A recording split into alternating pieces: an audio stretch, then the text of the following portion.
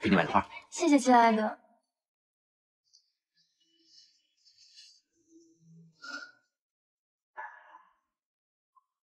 难道你就从来没有怀疑过我吗？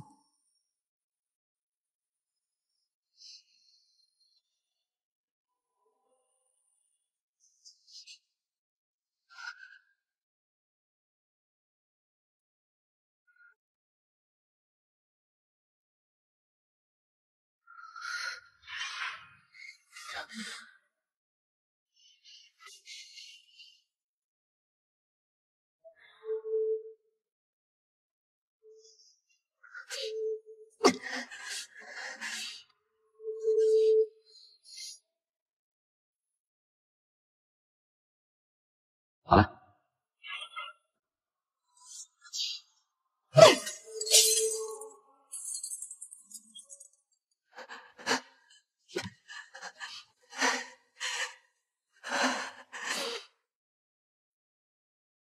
你答应过我的，等解决完刘梓欣，就跟我结婚。放心，我什么时候骗过你？真希望那天快点到来啊！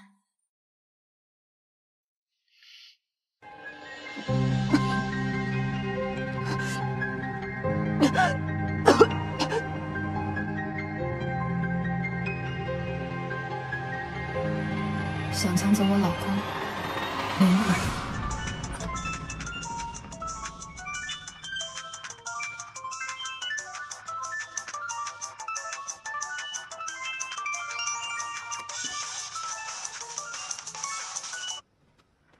喂，子欣，你睡了吗？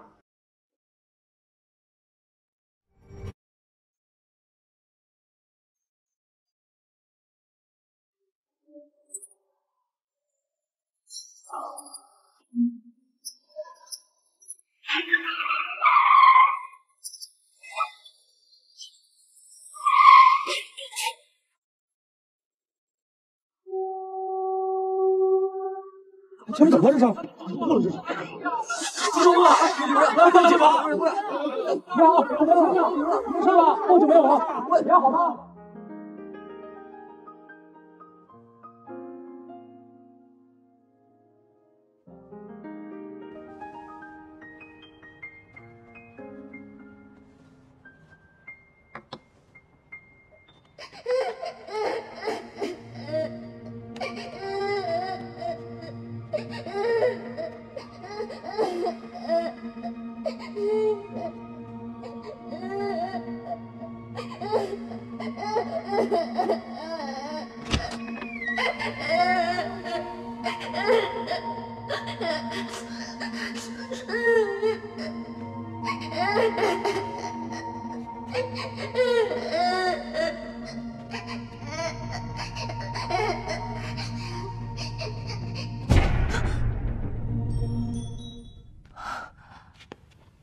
小朋友，你怎么一个人在这儿啊？你不开心啊？家里人呢？喏，谢谢阿姨，不客气。拜拜，阿姨，再见。子欣，你怎么出来了？啊，刚才有个小女孩。哎呀，我们进去说吧，我都饿死了。好。走。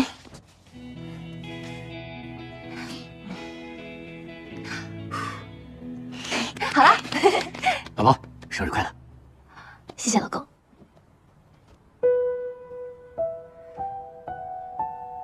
你不喜欢啊？喜欢啊。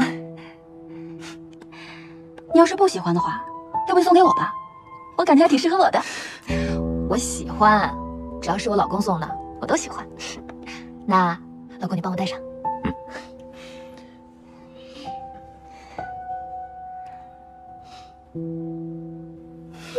好了。怎么样？好看吗？是不是很嫉妒啊？那你赶快找个男朋友，这样就不用羡慕我们了。谁说我没有？你有男朋友了？你怎么不再给我们看一看啊？我呀，是怕你见了会吓一跳。不都是两个眼睛一张嘴吗？有什么可吓人的？他喜欢蒸菜还是西餐？我好提前准备啊。就按照老周的喜好准备就行了。我逗你的，我的意思是啊，他跟老周一样，什么都吃，不挑食。听起来不像什么好话，什么都吃，那不成猪了吗？哎，我可没这么说。我觉得挺好的。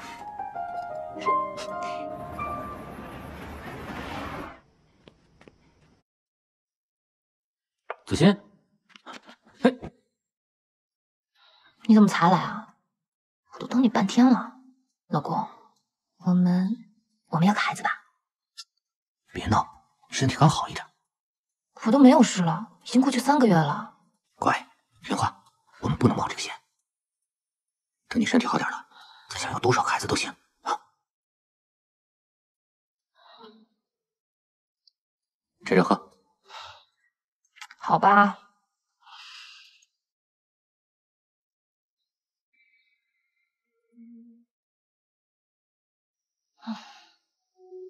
睡吧，我在呢。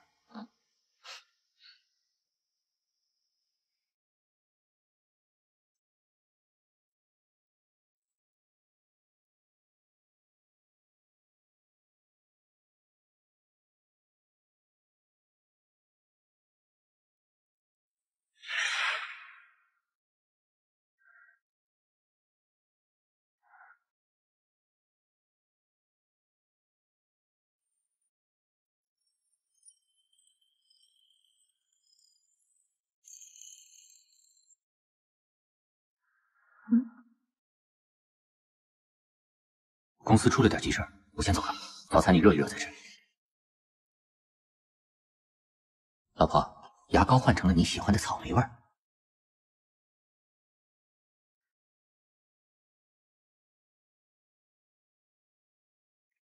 喝点咖啡，谢谢。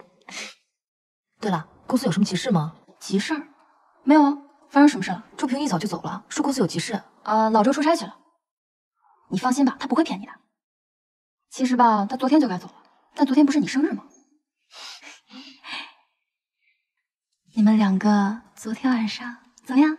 我身体刚好，不差这一时。男人啊，都是下半身思考的动物，能忍得住？他该不会是在外面吃饱了，到家吃不下了吧？不会，老周是什么人你还不清楚啊？知道，你家周平可是出了名的24小好老公。哎，那你说他事业有成，人长得帅又温柔，不知道有多少小姑娘想要投怀送抱呢？哎呀，我就那么一说，你就那么一听，别当真。哎呀，别当真，别当真。知道了。行了，那我先走了，不打扰你了。我送你。不用，我自己走。哎呀，送我送。走了，拜拜。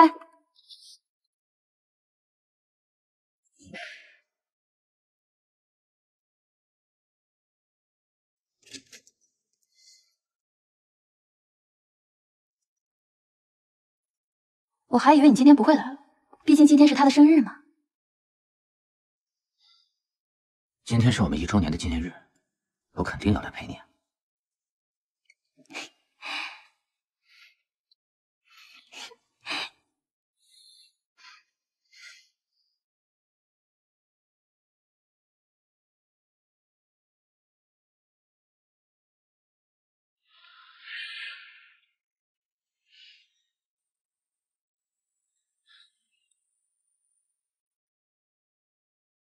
居然已经准备好了我的生日礼物，好漂亮，不过跟我平时的风格不太一样。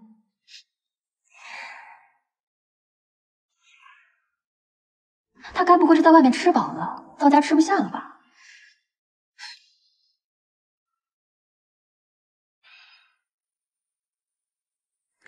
老公，你那边怎么样？啊，有点累，不过好在都顺利解决了。这次出差，曼曼怎么没跟你一起去啊？他呀，我还有别的安排。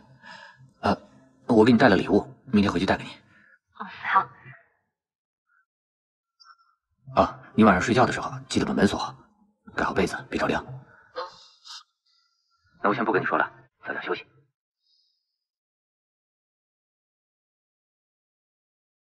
我们还要这样多久？快了，那你能不能快点解决？我自有安排。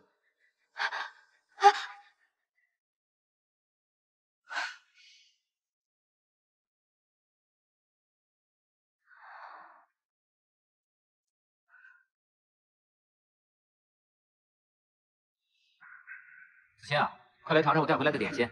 这可是我排了好长时间才。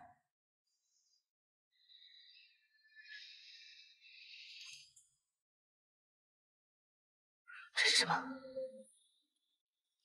从哪儿翻出来的？哦，估计是咱们之前旅游的时候带着的，扔在箱子里一直没拿出来。子欣，你是在怀疑我吗？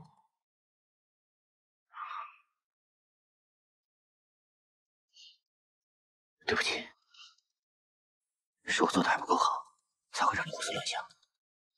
周平，你为什么要骗我？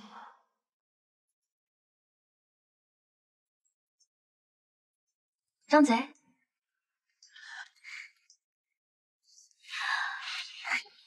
老板娘你来了。耳环挺好看的，男朋友送的。周总呢？周哥和曼姐在办公室聊事儿呢，我带你去。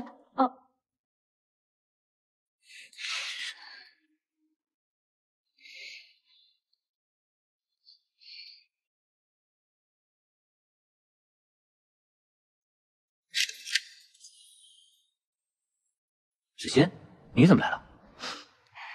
我来给你们送下午茶。小杨，给大家拿过去吧。谢谢周哥，谢谢老板娘。我看送下午茶是假，来试茶是真的吧？子欣，下次别再这么大老远送东西过来了，我怕你累着。你是怕我累着，还是怕我来公司啊？子欣，你怎么了？啊，你总说怕我累着，感觉我像个废人一样。你们忙吧，我先走了。子欣，子欣，子欣，什么情况？发生什么事了？我怀疑周平出轨了。那个人是……什么？你怀疑老周出轨小杨？你帮我盯着他们好不好？不可能是小杨，人家有男朋友，感情好着呢。我就感觉他不对劲儿。他那对耳环，耳环怎么了？你没听见吗？他叫周平，周哥，是不是有点太亲密了？曼曼，叫周哥就算亲密了，那我还天天和老周黏在一起呢。我逗你的，曼曼，我说认真的，你能不能也认真点，别打岔。我很认真啊。难道你就从来没有怀疑过我吗？怀疑你干什么？你可是我的好闺蜜，跟他们又不一样。曼曼，你觉得周平会出轨吗？有可能。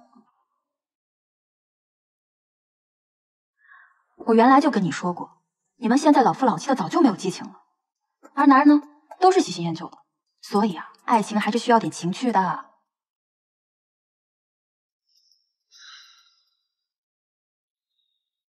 万一，我是说万一啊，如果老周真的出轨了，你打算怎么办？刘子欣都跟你说什么了？他怀疑你出轨了，让我看着你呢。我好期待啊！你说，如果她发现出轨她老公的就是她的好闺蜜，她会不会彻底崩溃啊？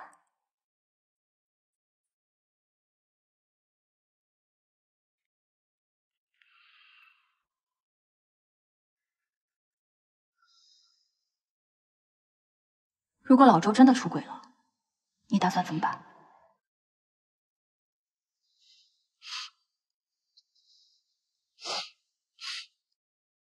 阿姨，你怎么哭了？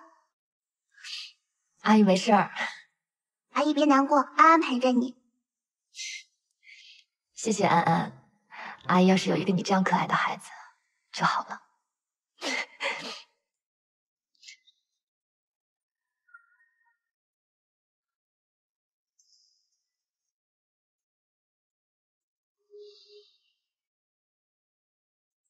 而男人呢，都是喜新厌旧的，所以啊，爱情还是需要点情趣的。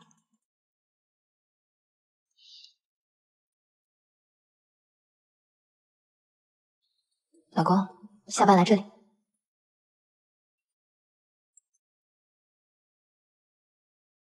不见不散。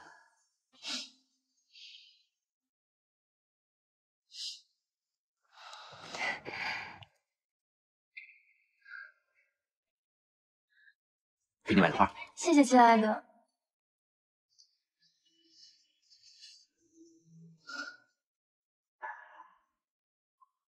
难道你就从来没有怀疑过我吗？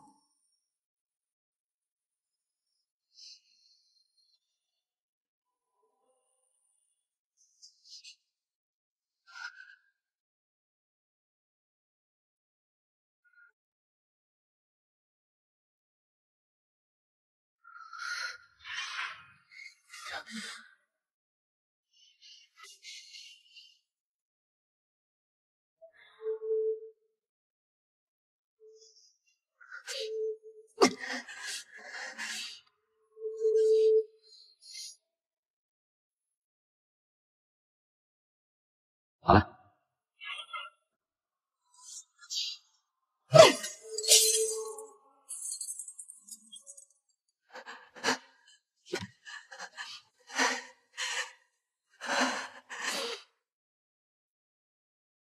你答应过我的，等解决完刘梓欣就跟我结婚。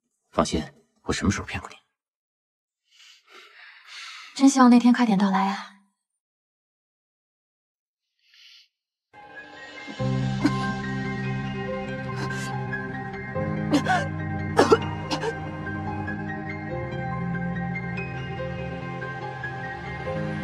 想抢走我老公，没有人。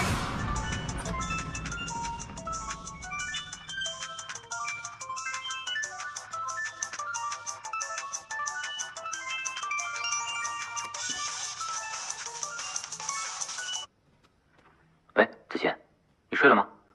我今晚加班可能会有点晚。那慢慢跟你在一起吗？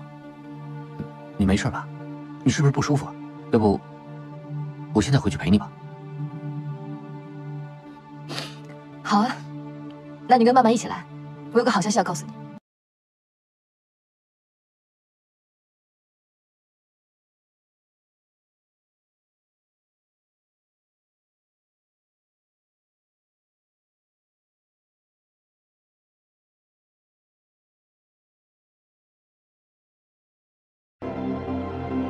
阿姨是要生宝宝吗？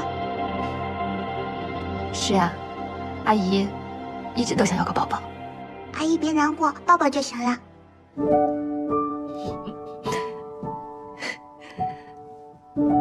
宝宝就行。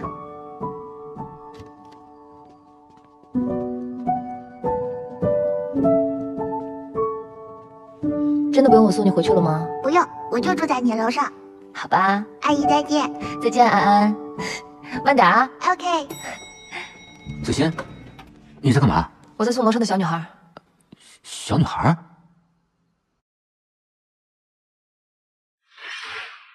给你买的花。谢谢。子欣啊，这花呢，可是我们回来的路上周平特意买给你的。谢谢。老公，张嘴啊！曼曼还在呢。那有什么？她早就习惯了啊。曼曼，你男朋友对你好吗？当然了，他能像我跟周平这样吗？老公，我想吃这个。老公，你想说什么？傻姑娘，我是想说，如果他做不到的话，那就是不爱你。你得清醒一点。一个男人爱不爱你啊，有时候可不能只是看表面的。老周，对不对？那这女人的话题我不太懂。哎，子欣，你不是说有什么好消息要宣布吗？哦，对，今天是什么日子？还有礼物要送？打开看看就知道了。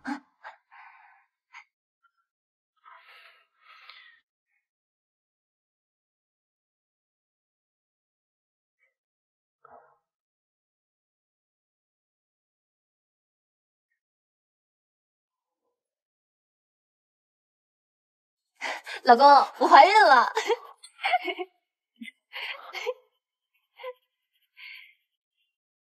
你怀孕了？你要当爸爸了，开不开心？曼曼，你要当干妈了。怎么了？怎么都不说话？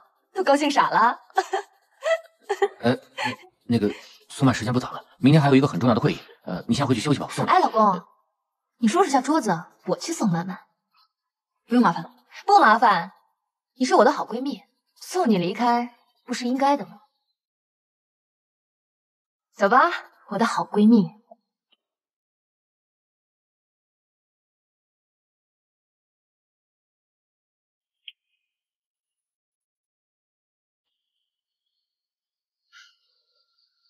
你送我下来到底想说什么？这束花是挺好看的，可惜有点脏，脏了的东西就应该扔进垃圾桶里。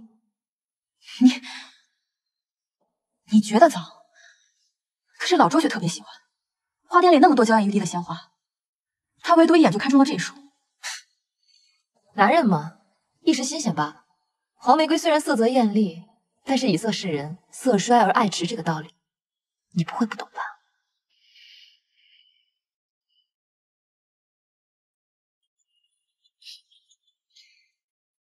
喂，老公，我刚扔个垃圾，马上上去。才这么一会儿，周平就想我了。亲爱的好闺蜜，那你只能自己回家了。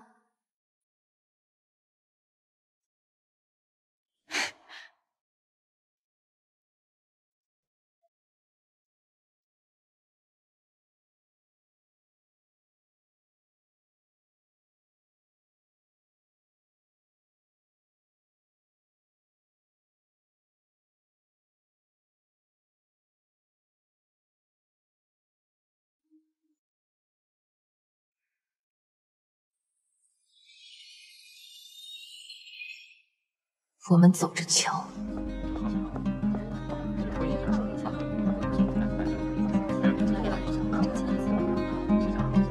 给大家买了好多好吃的，快来休息区吧。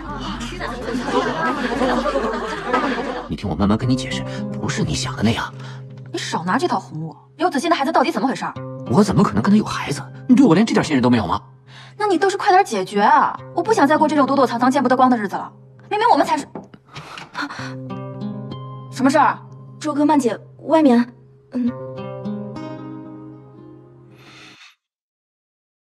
都别站着了，想吃什么拿什么，别这么拘束。以后啊，会经常给大家安排下午茶福利的。毕竟公司有今天，是离不开你们的付出跟努力的。快来，现在是上班时间，这样不太合适吧？我是老板娘，我让你们吃，没人敢多嘴的。老板娘请客，大家怎么能不给面子呢？子欣，你怎么来了？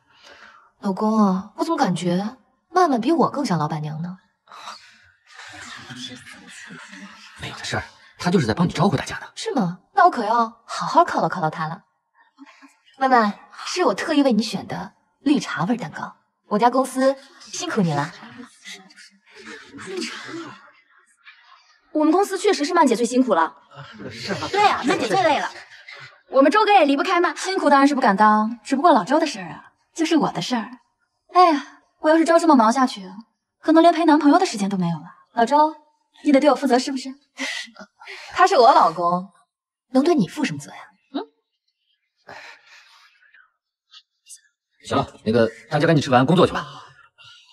来吧来吧，大家来拿吧。来，谢谢了，谢谢老娘。周总，工作啥？哎呀，你看你，一会儿还要跟客户开会呢。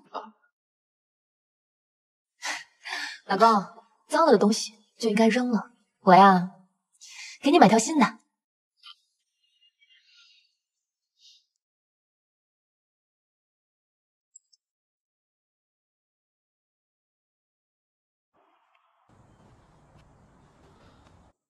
领带我替你买了。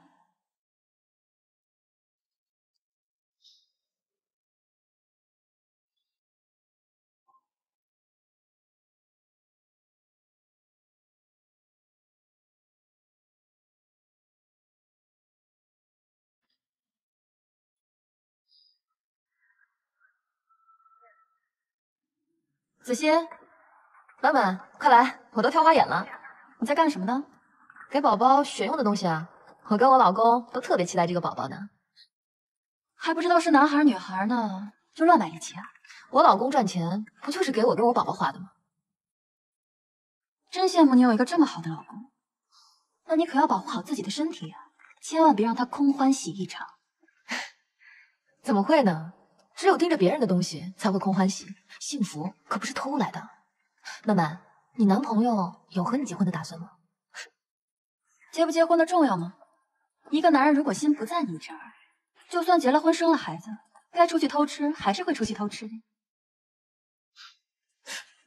是啊，不过有些女人天生就爱轻贱自己，明明知道对方有老婆和孩子，还是不要脸的往上贴。不过呀，犯贱的下场就和那束黄玫瑰一样，让人看笑话吧。刘子欣，别装了，你根本就没有怀孕。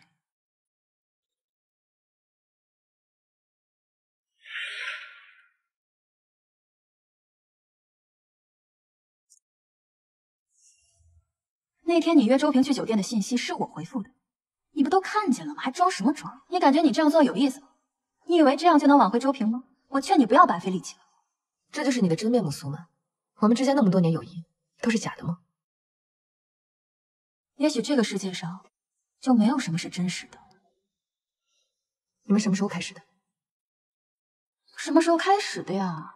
那我还真记不清。刘子欣，我原本不准备骗你这么惨的，但你太蠢了，能有什么办法？我暗示过你多少次，你就是不接招啊！哦，对了，你想看看我跟周平平时相处的状态吗？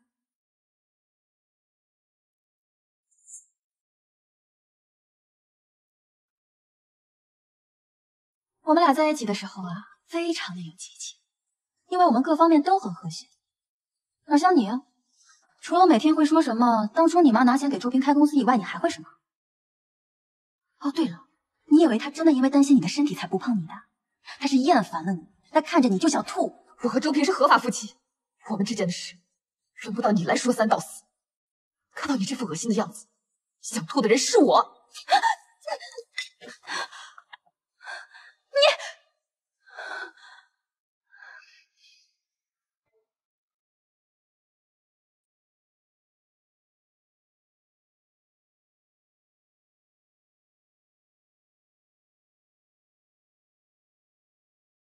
徐律师，情况大概就是这样，我想离婚。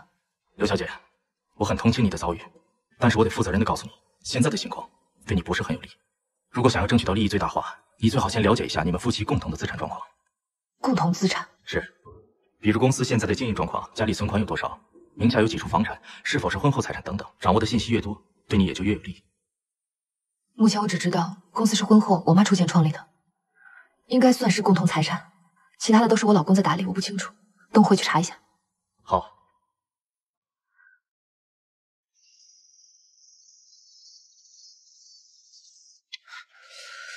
什么都没有，难道他早就想侵吞家产，一直在防着我？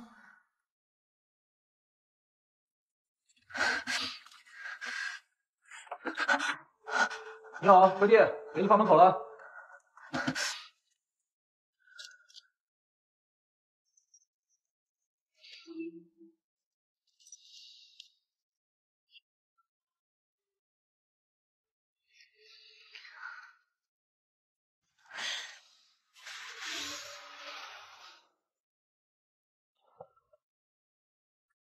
安安，安安在家吗？阿姨来给你送好吃的啦。安安，周太太，你在干嘛呢？啊，我找安安，就是住在这儿的小女孩。这房子一直空着，没住人呢。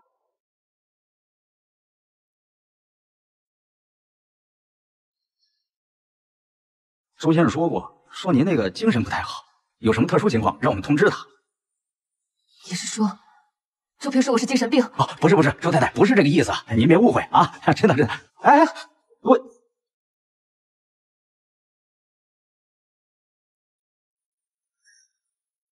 安安到底是怎么回事？他真的是我的幻觉吗？我没有疯。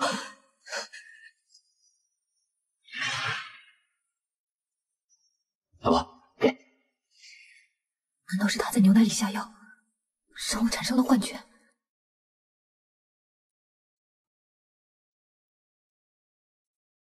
子谦，我给你。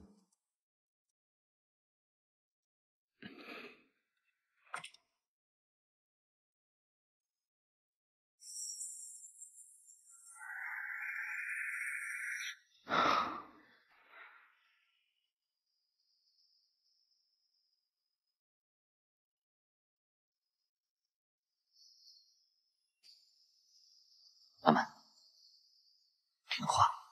我知道这段时间委屈你了，放心，刘子欣很快就会消失的。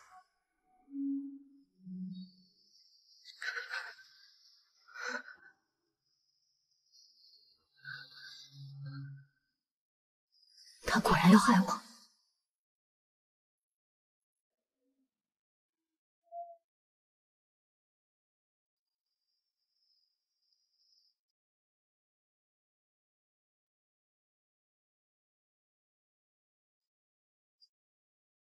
我今天不想喝。乖，牛奶对你的身体好。我说了我不想喝。我今天有点不舒服。乖，不舒服就更要喝了。子欣，要听话。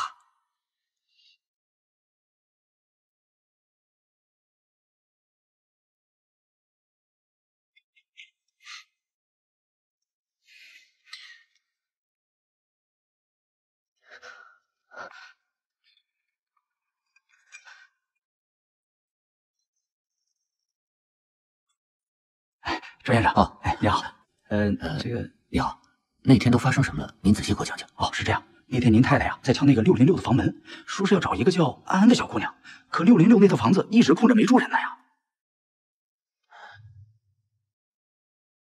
哦，行，谢谢您。如果再有什么情况，您第一时间告诉我。哎，好，谢谢啊，没事，再见啊。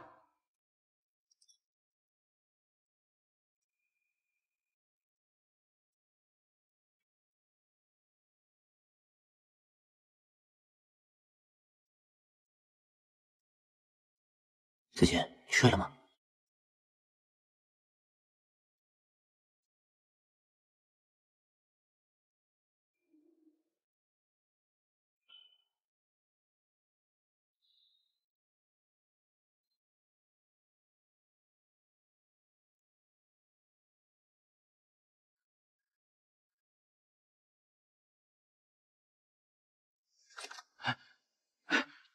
刘小姐是吧？哎，快请进，快请进。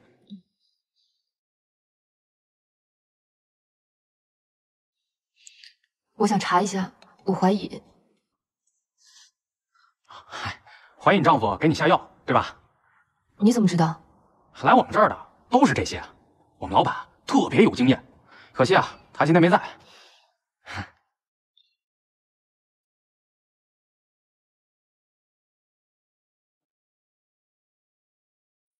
刘小姐，这灯塔啊，是我们老板自己拼装的，他呀特别喜欢。哦，对了，我们老板还专门为你准备了安全大礼包。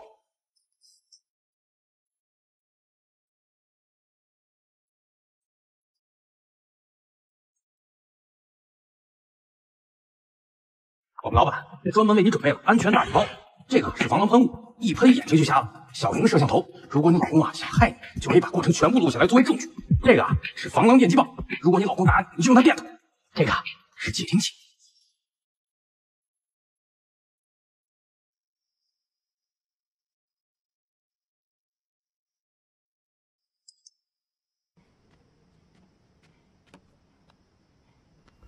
牛奶中含有精神的药物，他可能想弄疯你。子欣，你在干嘛？子欣，你怎么了？子欣，子欣。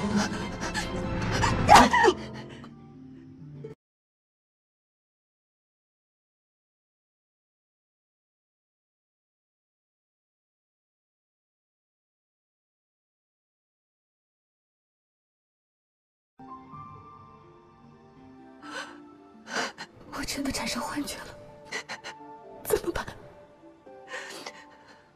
我要冷静。现在最重要的是拿到证据，我不会让你们如愿的。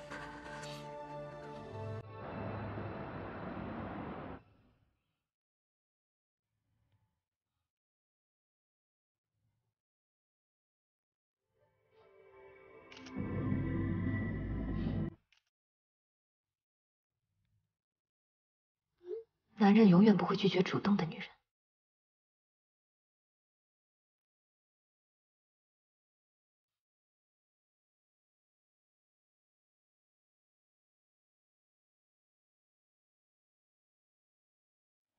公司有点急事，我需要去处理一下。老公，你真的太辛苦了。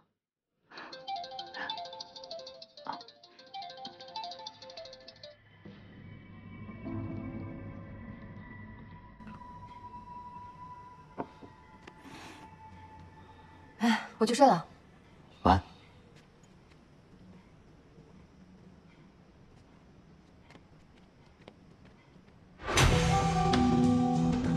师傅，跟上他们。哎，哎呦，姑娘，您这去的够远的呀，都到何宅镇了。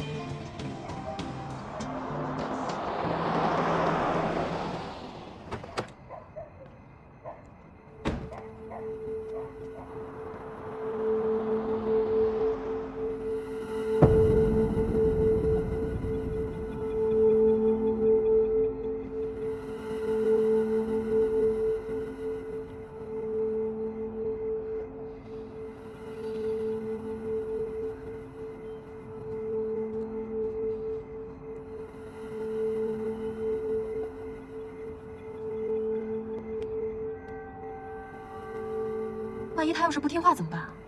他要是不听话，那就把他给关起来。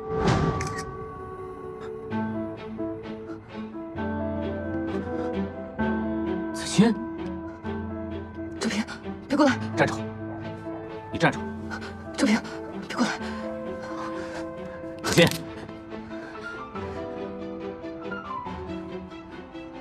别过来！子欣，你放下他。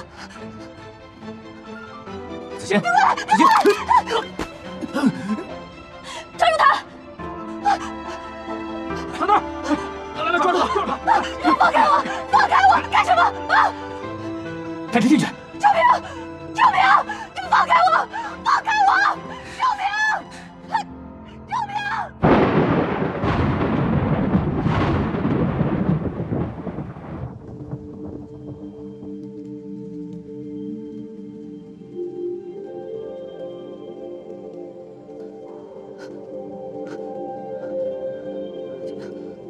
救命！有没有人救救我？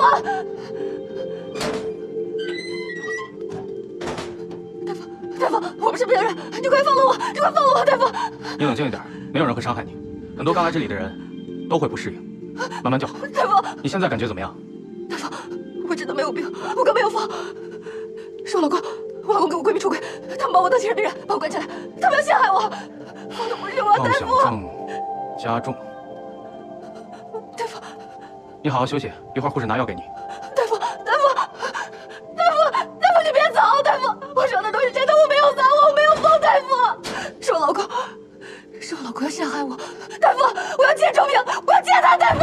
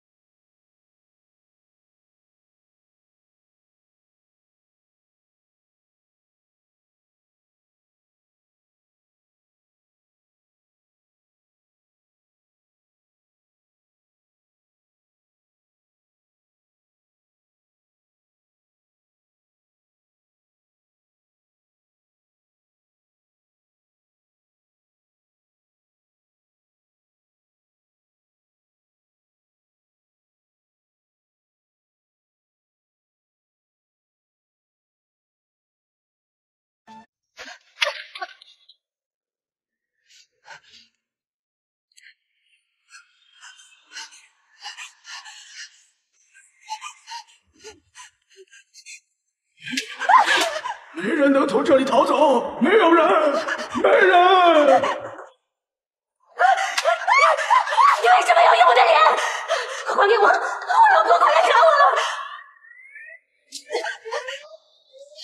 在这儿！快，快追！站住！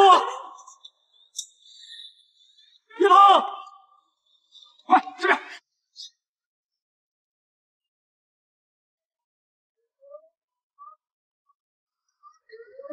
站住！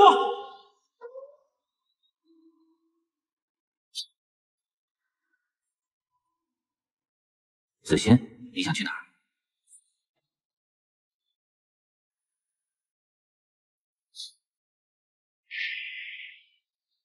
别跑！分头追！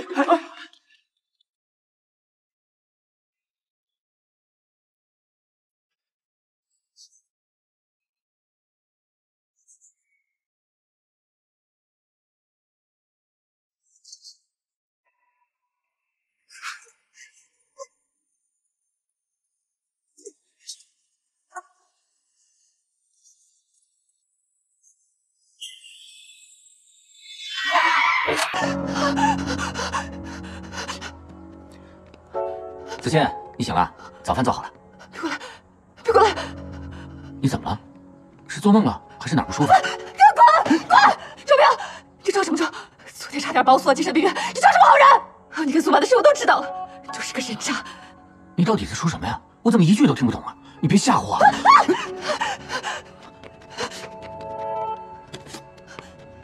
哎，你小心点，别伤了自己。你别过来，你再过来，我砍死你！好好，我不过去。不过，到底发生了什么呀？你能不能慢慢讲给我听？就算你要砍死我，也得让我死个明白吧。子欣，你想去哪儿啊？子欣，你到底在胡说什么呀？什么精神病院？我怎么可能害你呢？你还在狡辩！你别以为我不知道你们出轨，你还往我牛袋里下药！车祸之后，你的精神状态就一直不太好，总是会出现幻觉，还会间歇性失去记忆。我在牛奶里放的是医生给你开的镇定类药物，之所以没告诉你，是怕你有心理压力，病情会加重。你说的话我一个字都不会相信。那我的爸呢？你怎么解释？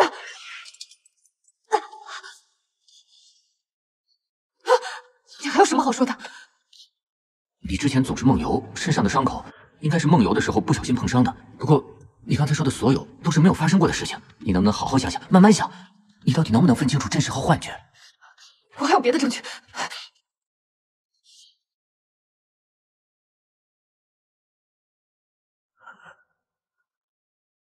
我明明拍了呀！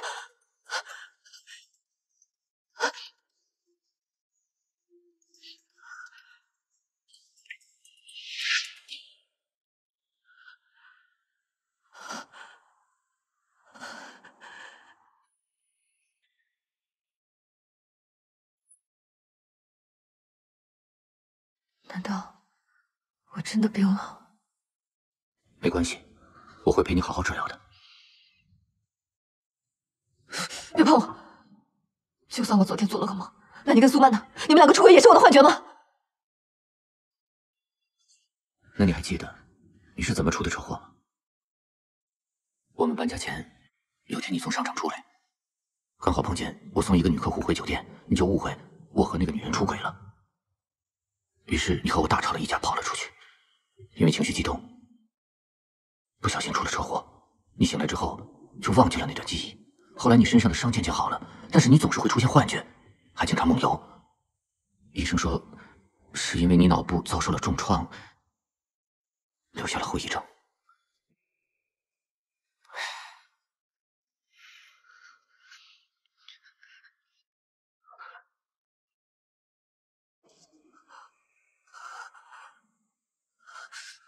不可能！子欣，你还是不相信我吗？我从来没有做过任何对不起你的事情，无论是当初还是现在。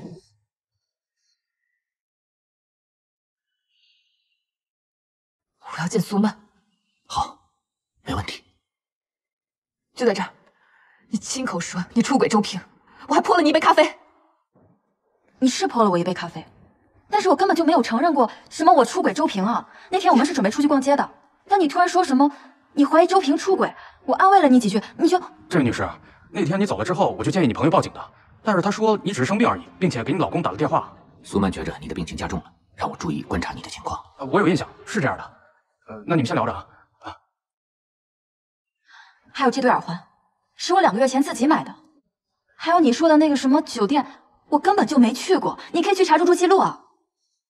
你是我最好的闺蜜，他是你的老公，我怎么可能？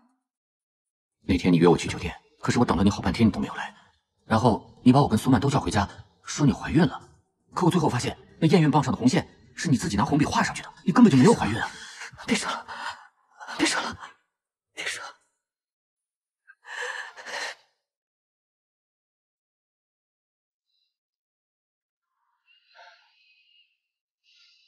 累不累？要不要睡一会儿？我在想，此时此刻又是真的还是假的？子欣，我理解你现在的感受，可是你千万别钻牛角尖儿。生病不是你的错，只要你积极配合治疗就好了，你一定会好起来的。哦，对了，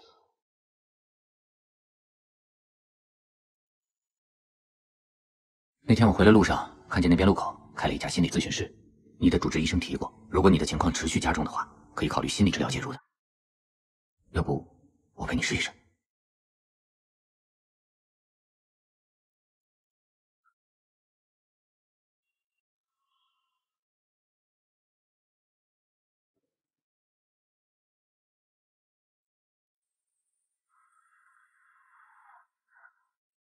别说，我没放，我没放，别怕，我在的。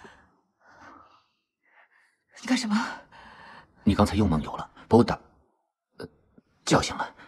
我怕你出事，只能这么守着你。没事的，快睡吧。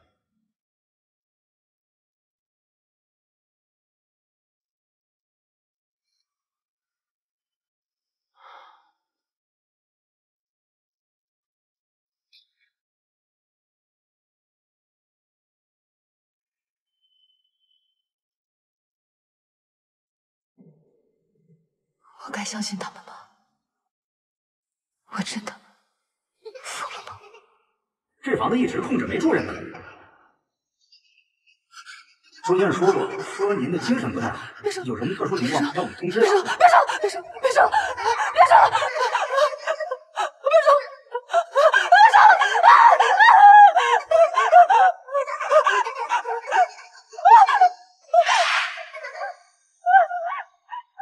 刘子欣，我看你还能坚持多久？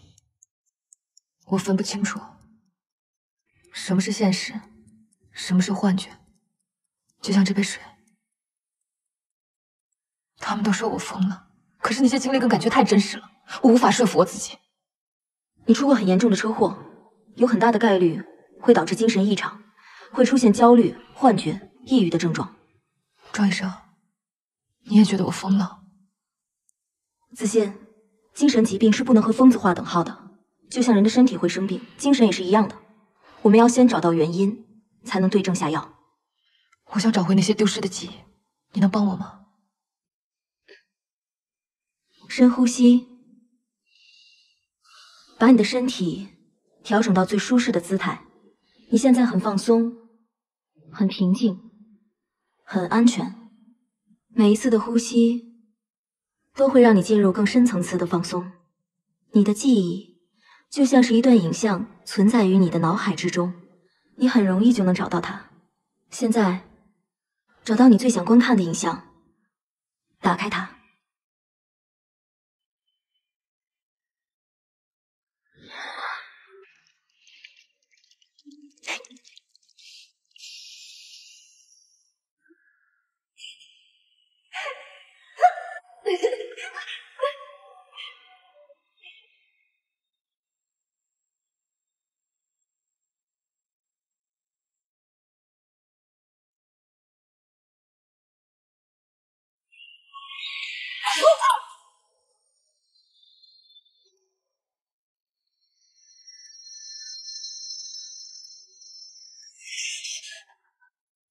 你看到什么了？我想不起来，我只有一些画面，我好像丢失了很多记忆，我不知道。调整呼吸，深呼吸，放松。庄医生，我这是怎么了？可能你的一些记忆有刺激和伤痛，你大脑的保护机制才会开启，保护那段记忆不被你发现，所以我们的催眠才会失败。没关系的，治疗可以慢慢来，不要给自己太大压力了。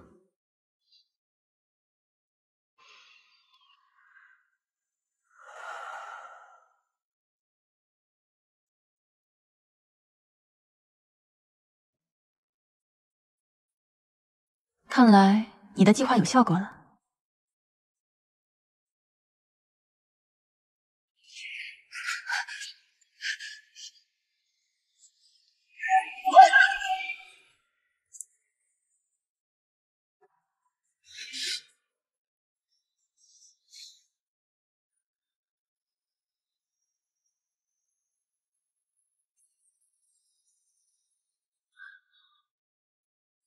被人发现了，我们现在该怎么办？没关系，一切还在掌控中。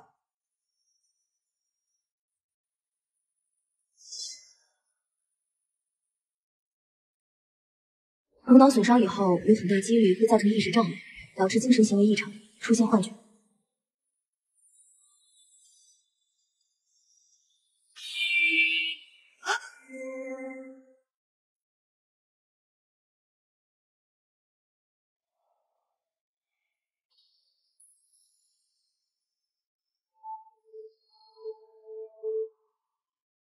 哎呦，姑娘，您这去的够远的呀，都到何宅镇了。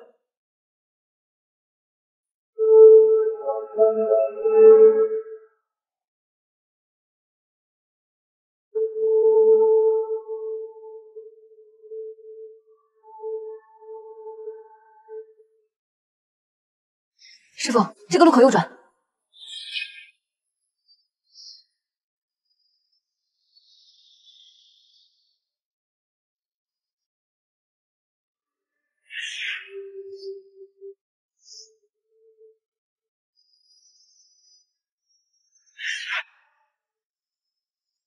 我可能就来过这里。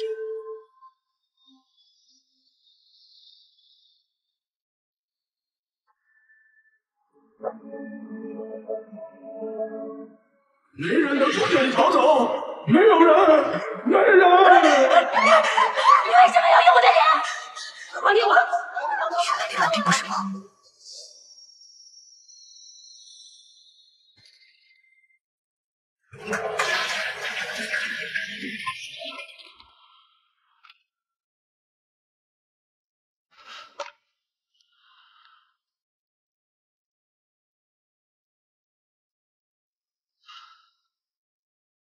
既然你们都要逼疯我，我倒要看看谁先疯。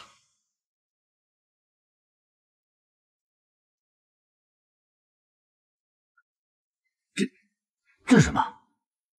猪肝啊！这是生的。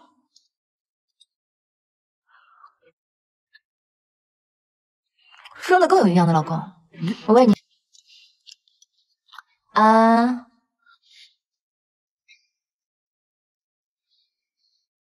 怎么，你不喜欢老婆做的饭吗？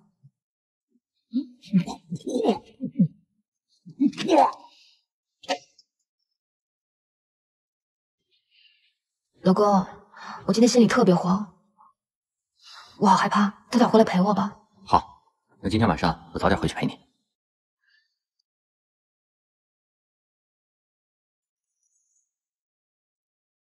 怎么了？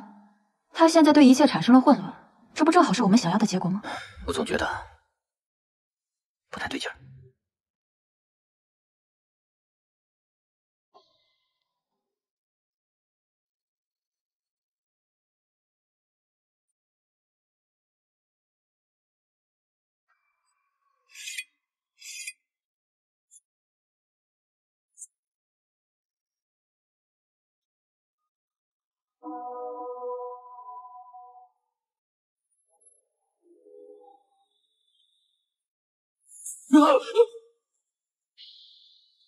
子欣，你在干嘛？牵不了手。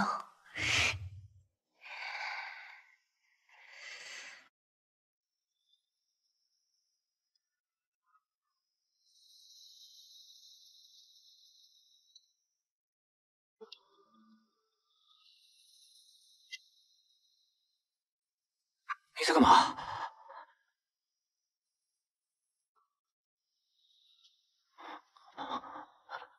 刀太钝了，切不了肉。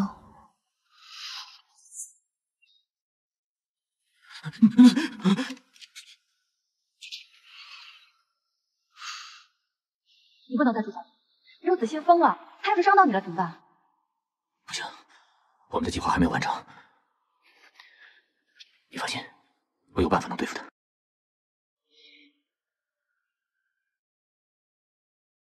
让庄一威停止接触黄一茹，我们得尽快带他回去。你把东西准备好。好。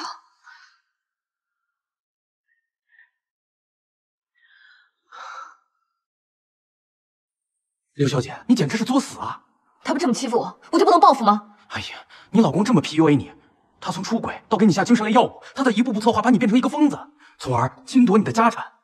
你倒好，自己装疯，把证据一步步送到他手里。那他还会把我送到精神病院？我担心他可能会做得更极端。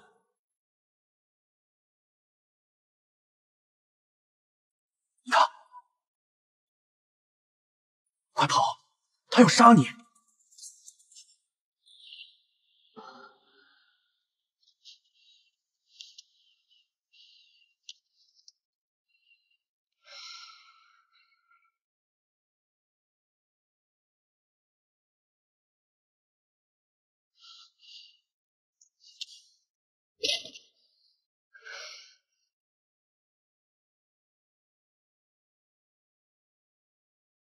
你好，有什么需要可以帮您的吗，女士？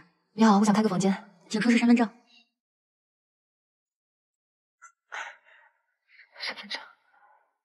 身份证好像找不到了。啊，不好意思，没有身份证无法办理入住的。谢谢。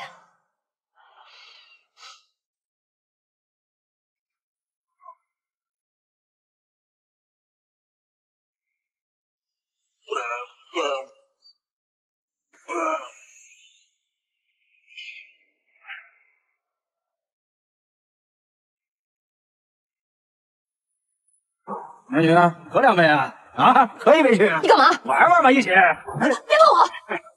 别碰我！别过来！臭女人，你给我过来！别跑！你站住！你给我回来！站住！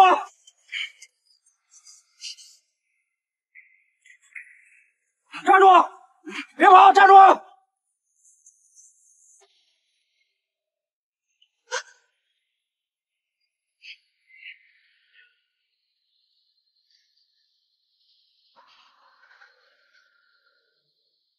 没事，他应该走了。谢谢。不客气。我叫张修齐，谁在跟踪你啊？一个醉汉。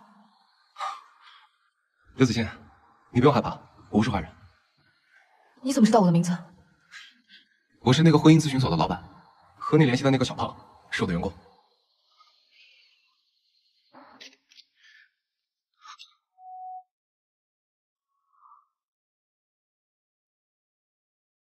您所拨打的电话已关机 ，sorry。刘子欣跑了。行李丢了别着急，明天再帮你找找。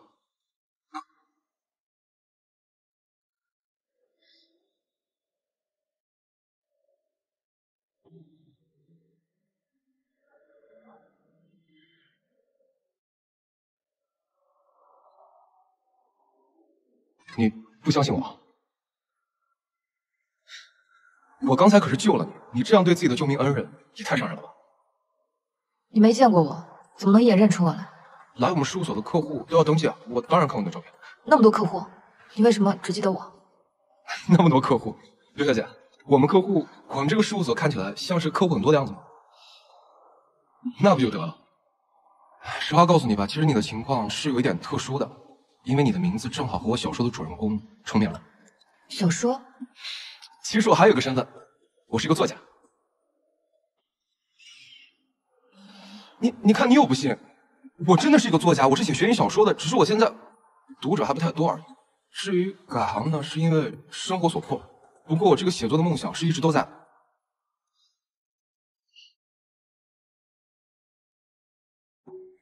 那你看，你的名字就是和我小说主人公重名了。那你写过什么呀？那可精彩了！我写过神秘密室的杀人事件，还写过同学聚会离奇的死亡事件，还写过那种老公杀老婆特别刺激。那我活得还真像一部小说。那个，想开点吧，毕竟你现在已经看清他了，逃了出来。我不知道现在该怎么办。现在呢，最好的办法就是先找个地方安定下来，再慢慢讲。周平把我所有的证件都收走了，除了苏曼，我没有其他朋友，我不知道该去哪。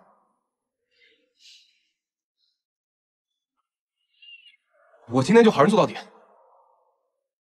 先拿着，跟我走。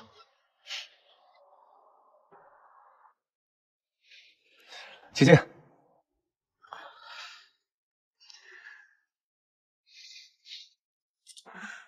总不能让你流落街头，你就先在我家里住下了。就我自己一个人，平时我也不常在家里，自己熟悉熟悉，照顾好自己。谢谢，那就辛苦你了。你别那么客气，你是我的客户，也就是我的衣食父母，照顾你是应该的。进来吧。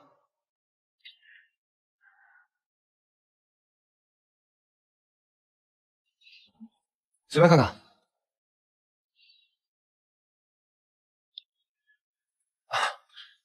成为中国的柯南道尔是我的人生理想。人家说了，理想还是得有的，万一实现了呢？我觉得你这个想法挺对的，而且遇到我这样的客户，说不定还能给你提供素材。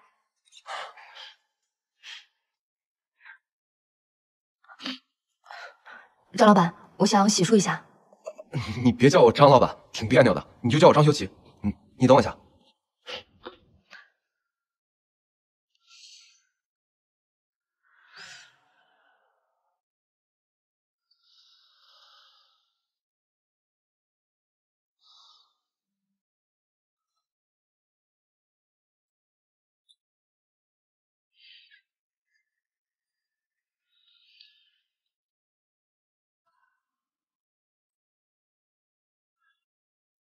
你好聪明啊！很多朋友第一次来我家里都找不到洗手间在哪。我也不知道怎么回事，这儿之前是不是挂过一幅画？对，但是前不久它掉下来摔坏了，我一直没有找到合适的替换。你怎么什么都知道啊？你该不会是来过家里吧？怎么可能？跟你开玩笑呢，应该是咱们俩品味相似，所以你家里也应该是相同的布置吧？衣服拿上，洗发水和沐浴露都在那个架子上，你有什么需要随时找我。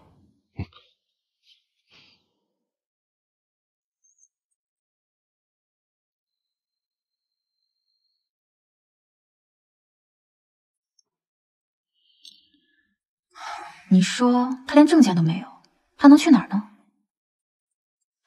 他该不会报警了吧？我们得尽快找到他。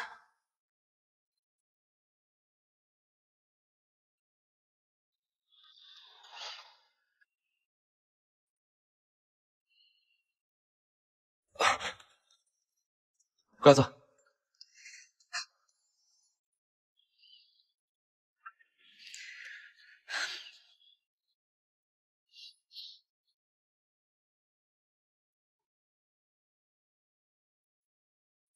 我一定是疯了，大半夜跑到一个陌生男人的家里。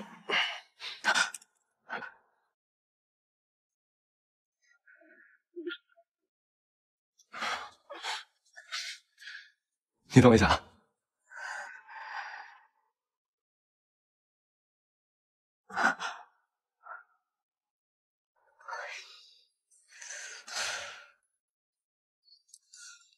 命来了，身上。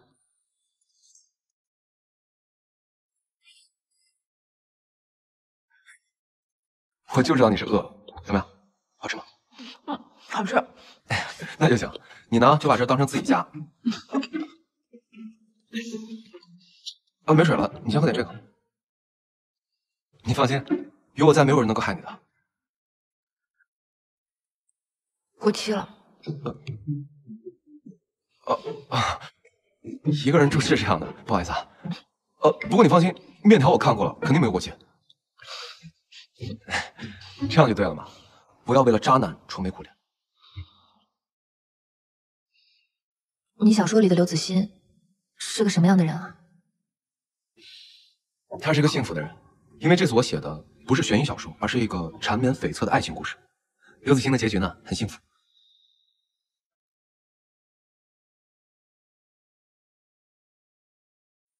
你快吃啊！不过锅里还有呢。那你要加油啊！我希望能早点看到你的小说。会的。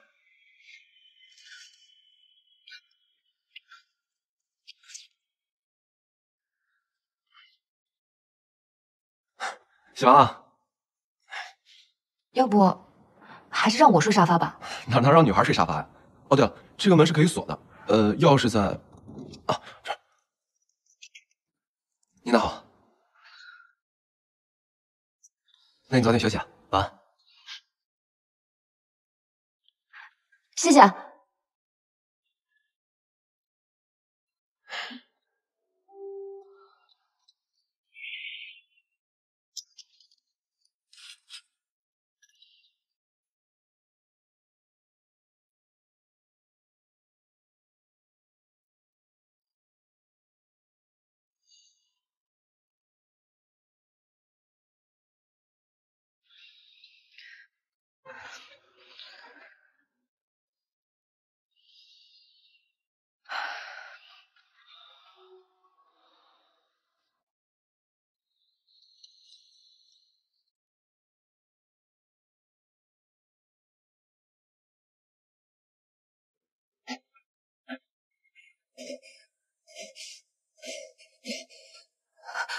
不要过来！不要过来！不要过来！不要过来！刘子欣，还好吗？刘子欣，刘子欣，刘子欣，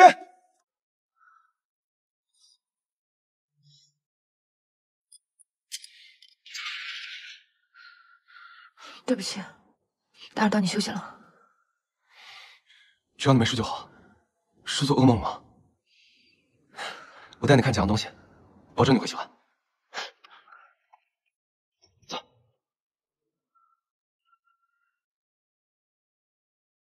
厉害吧？这都有什么用啊？我演示给你看。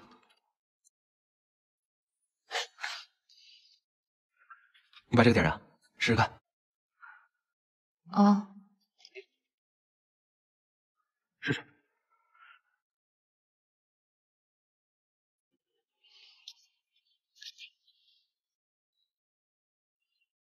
试试。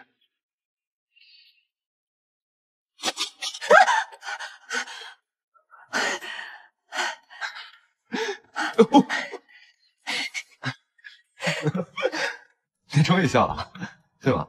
就是要轻松一点。你怎么了？这个场景，我好像梦里见过。有个心理学家说过，其实梦境就是另外一层平行世界，说不定在那个世界里面，我们真的见到过。不愧是小说家，真有想象力。放心吧，不管发生什么事情，都有我。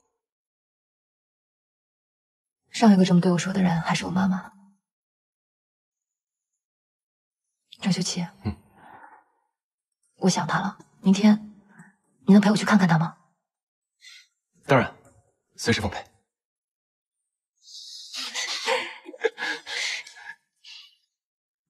要不要再玩一次？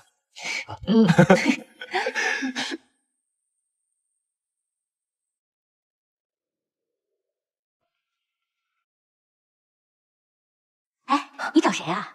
阿姨，请问这床的病人去哪儿了？哦，那个妹子呀，她昨天被她女婿接走了。哎呦，据说呀，搬到更高级的养老院去了。那个妹子好福气呀，好福气。你好，我想要找个人。谁啊？我给你看他的照片。你好，护士。这是位女士，你见过吗？护士，没见过。请问302床的病人，你知道他被转去哪儿了吗？我不清楚，你去前面护士站问一下吧。这里就是。张修齐，你不是在楼下等我吗？等你半天没下来，我不放心。周平把我妈藏起来了，怎么办啊？先离开这儿，回去商量。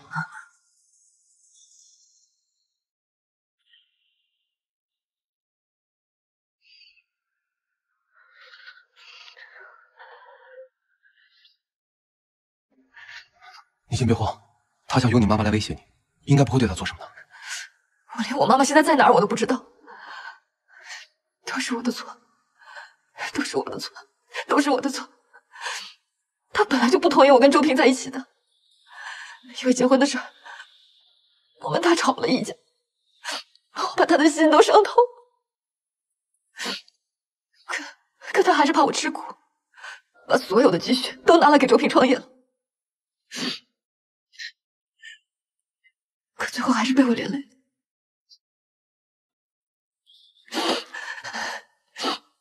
刘子欣，这些都不是你的错，你不要这么自责好吗？你放心，我们一定会找到你妈妈的。还有，我要让周平和苏曼为他们做的事情付出代价。好，我们一步一步来，我会陪着你的。张修齐，我们结成战略同盟吧。你开个价，10成之后，我保证补给你。我这个人呢，最大的优点就是特别有正义感，特别爱管闲事。你的事儿我管定了。至于酬劳嘛，那我就等你拿回公司之后，你看着给就行。那说定了，只多不少。成交。这样才有仪式感。那我们是不是该制定个计划？放心，我早就想好了。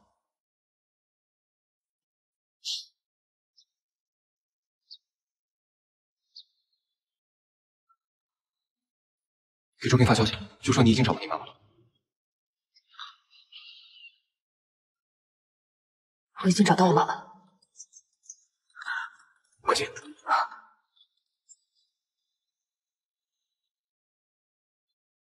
周平会上当吗？谢谢。他这么谨慎，一定会亲自去查看的。不过不会被发现吗？会不会太显眼了？放心，跟踪我可是专业的。哎，老板娘，你怎么在这儿？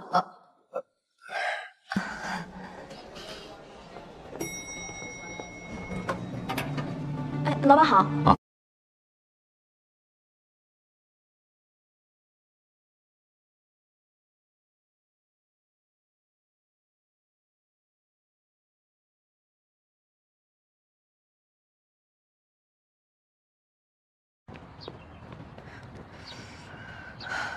这下好了，引蛇出洞变成打草惊蛇，周平肯定不会再上当了。放心，我会再想办法的。要不，我们先去吃饭。现在没心情。对了，我突然想到有个地方，可能需要再调查一下。啊？走。在这查什么？你会不会画画？学了很多年，不过结婚之后就不画了。那我给你当模特。啊？快画啊！画完了之后，我就把线索都告诉你。这种机会不是一般人能拿到的啊！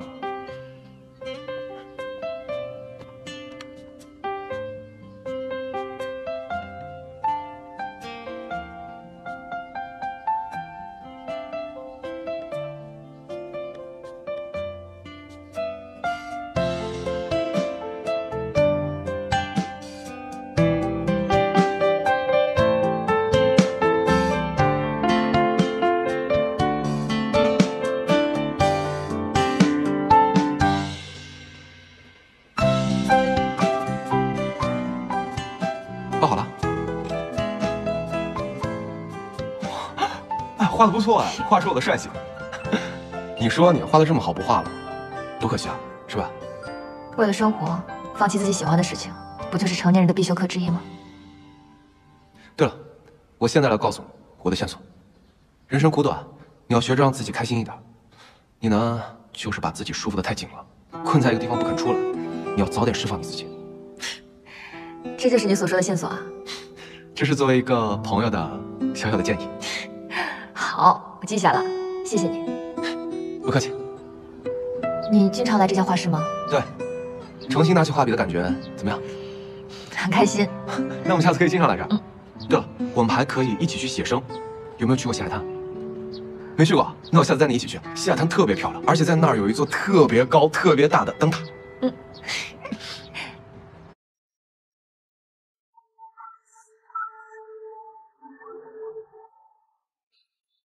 竟然是他！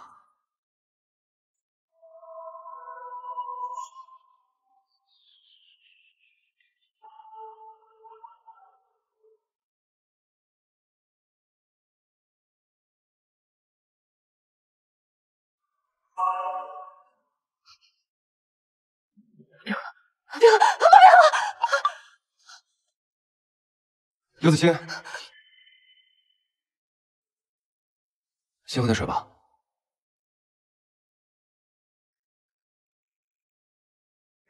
我能看一下吗？子欣，妈妈生病了，你不回来看看吗？你放心，无论你在哪里，我都会照顾好妈妈。你要冷静一点，他就是在和你打心理战，让你精神崩溃，然后自投罗网。我真的很担心我妈妈，周平他什么事都能做得出来。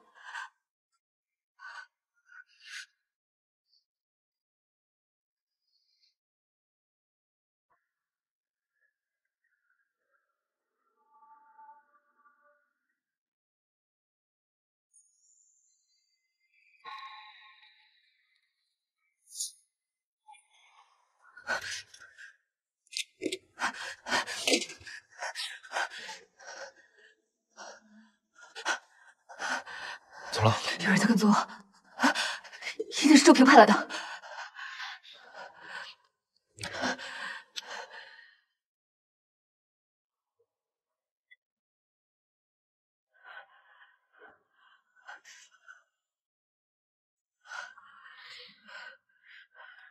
先喝点水。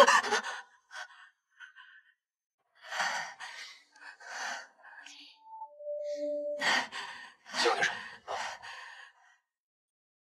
谢谢。没事啊。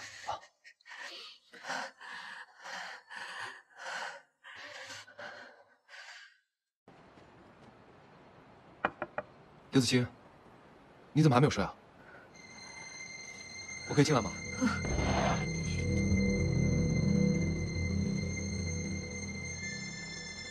失眠了吗？我睡不着，只要我一闭眼，我就能看到周平在害我吗？还有人在追我。子欣，你放松一点，振作起来，好不好？我控制不了。张秀琪，我也许真的快疯了。子欣，那个庄医生不是联系过你吗？我觉得专业的治疗也许会帮到你，我们试一试，好不好？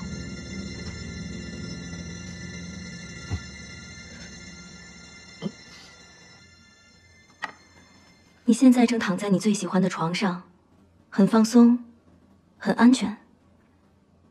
慢慢的，你忘记了所有的焦虑、不安，还有恐惧。你回到了最幸福的时候。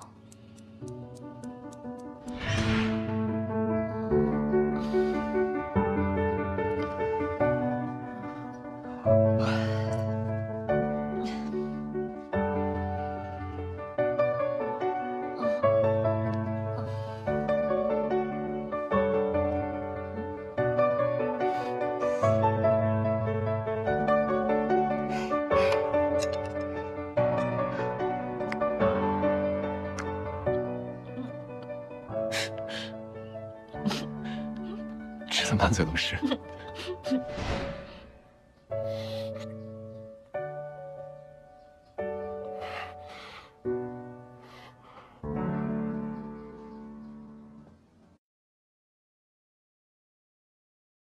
啊，在想什么呢？没什么。走。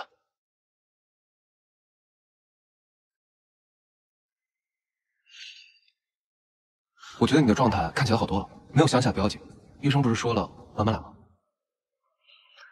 我只是觉得很唏嘘，曾经我们那么相爱，现在……那，你现在还爱他吗？我不知道，现在想起他来只有恐惧和陌生。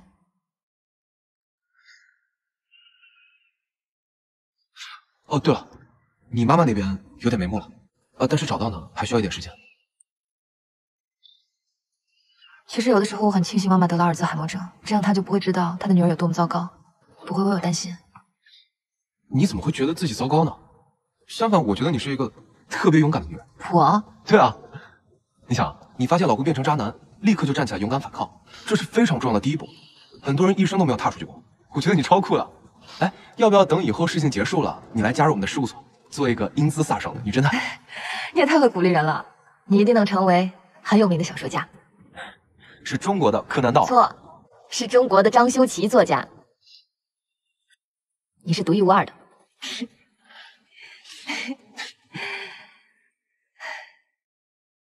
不如我们今天去写生？你是有读心术吗？这是我们之间的默契，我们是最好的搭档。去画室拿东西。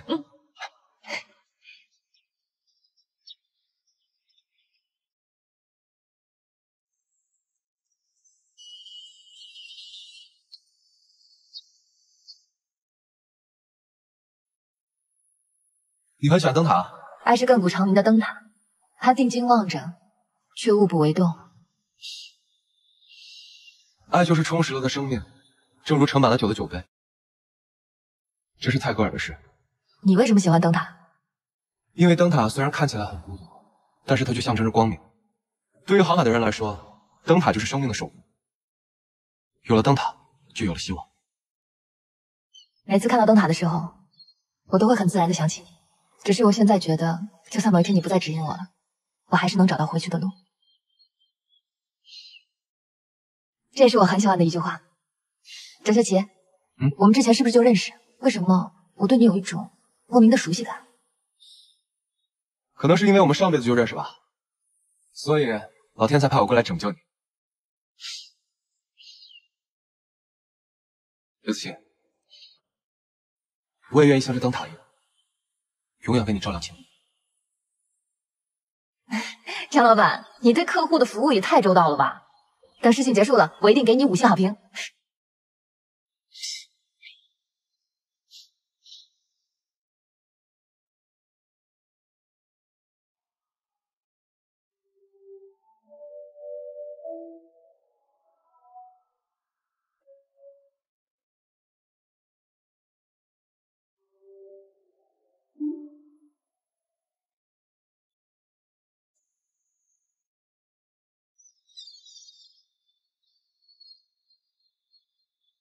我画好了。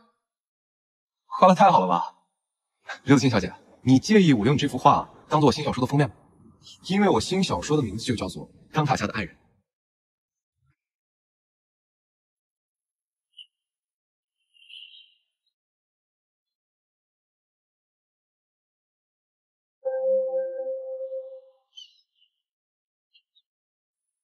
有人在监视我们。是的。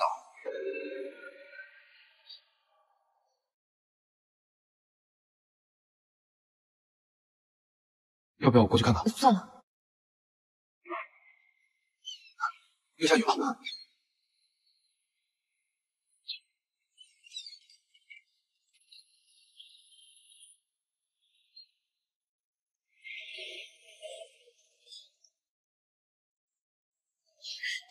还好没事。OK。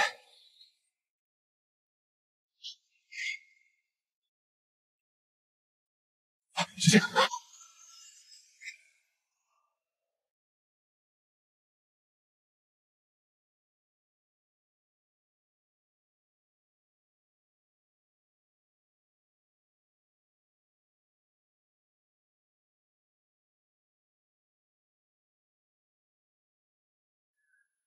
我这是怎么了？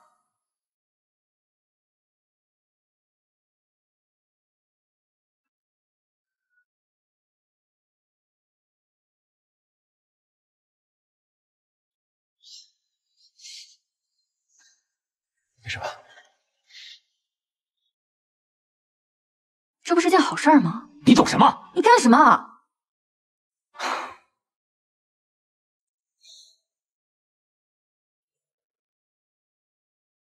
找几个人把刘子欣给我抓回来。你为什么不敢看我？你应该知道我对你是什么感觉。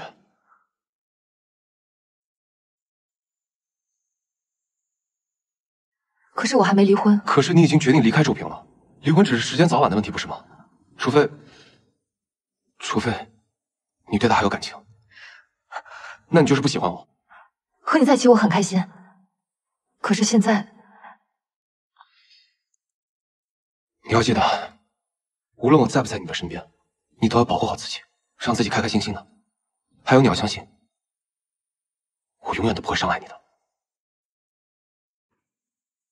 刘子欣，周平，走，站住！别跑！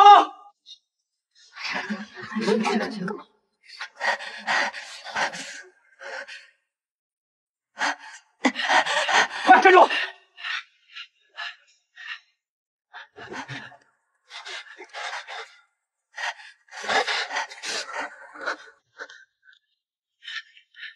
站住！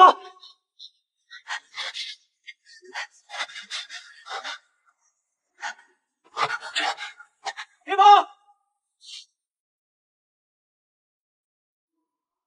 快！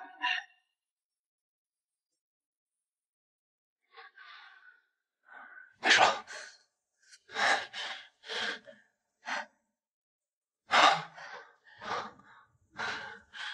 没事了。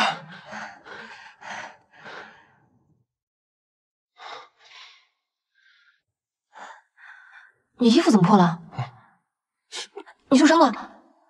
没什么，我看看，得消毒，然后打破伤风啊，都流血了，你看。真的没事。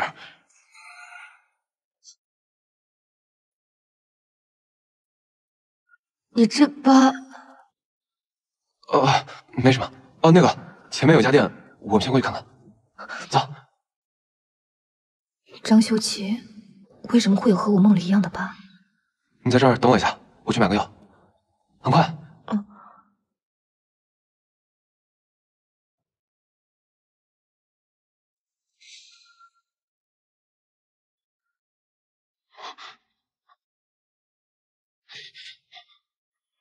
周平，你到底想干嘛？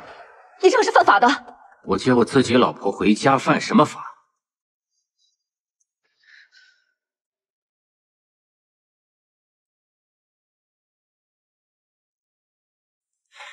这些天你都去哪儿了？跟谁在一起？我问你话呢，说话！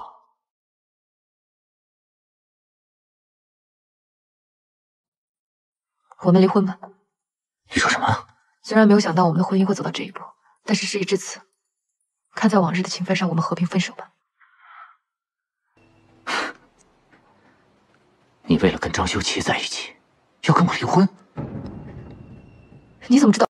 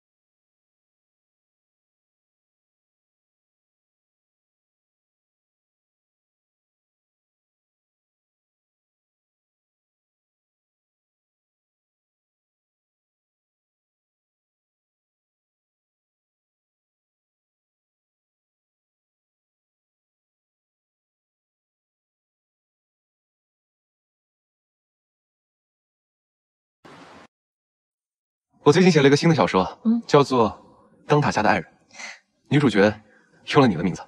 我的名字啊？对啊，为了纪念我们的相遇。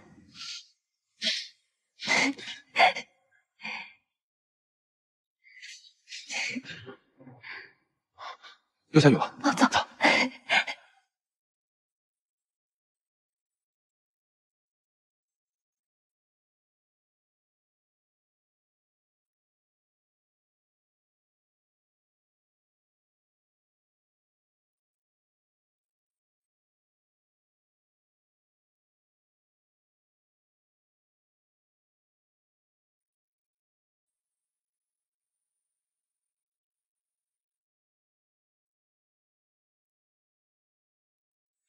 虽然我早就有所察觉，但我一直希望是自己搞错了。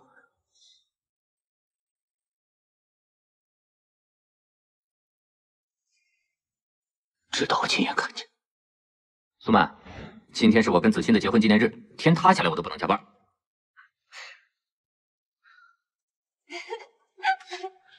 等会儿去看电影。好啊。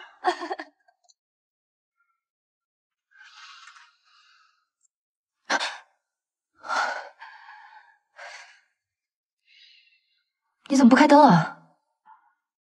去哪儿了？这么晚才回来？我不是说了吗？见个朋友。今天是我们的结婚纪念日。苏曼失恋了，我去陪她了。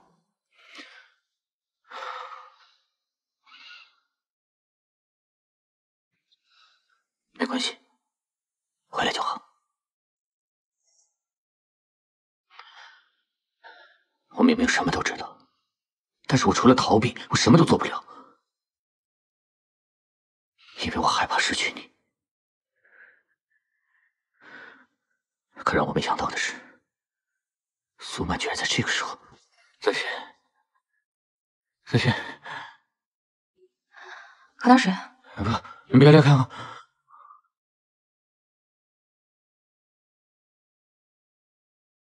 有子欣不懂得珍惜你，周平，只有我才是最爱你的那个人。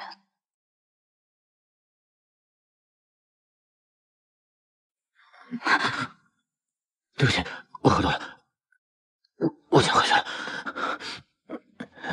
那天我本来想鼓起勇气去找你好好谈一谈，但是你居然要跟我离婚，然后转头就去找了张修齐，我气不过，便偷偷跟着你。我马上到了，我都看到你了。我看到你了，在这儿，路边。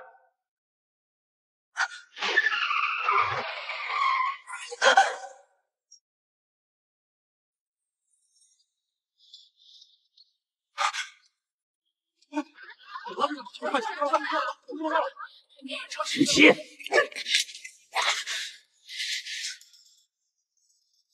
不知道老天是不是听到了我的祈祷，你不仅忘记了那场车祸，连同关于张修齐的所有记忆都一并消失了。我怎么什么都记不起来了？没关系，忘了就都忘了吧。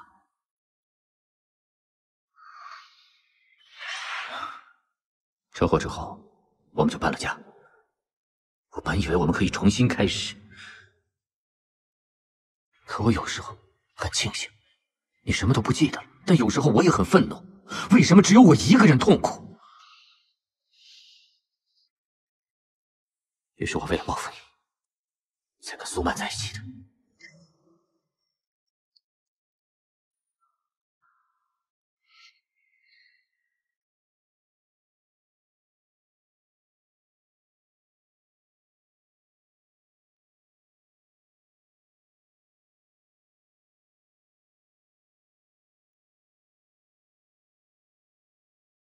所拨打的电话已关机 ，Sorry, the subscriber you dialed is power off。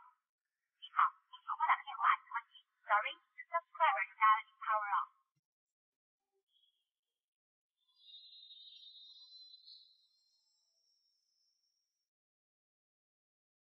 刘子欣，我叫张修齐，你怎么什么都知道？该不会是来过我家里吧？可能是因为我们上辈子就认识吧，所以老天才派我过来拯救你。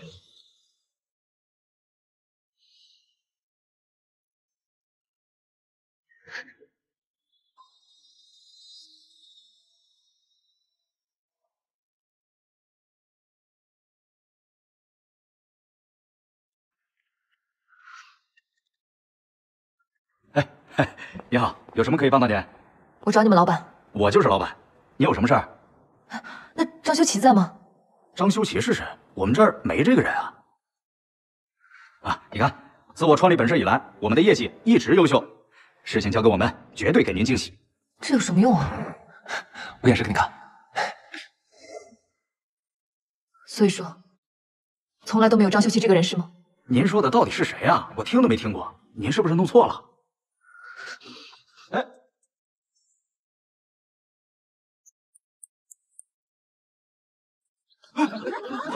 快起来，快！不说话了。你在前面，哎，怎么样啊？你好，你没事吧？先生，报警啊！报警了没？好。先生，哎呀，你没事吧？怎么样？先生，没事吧？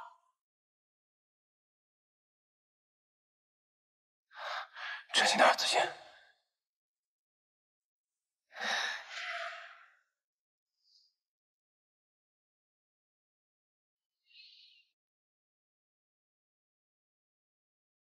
我想起来了，原来周平说的没有错，是我出轨在先。我一直以为自己是个受害者，结果张医生，你懂那种感觉吗？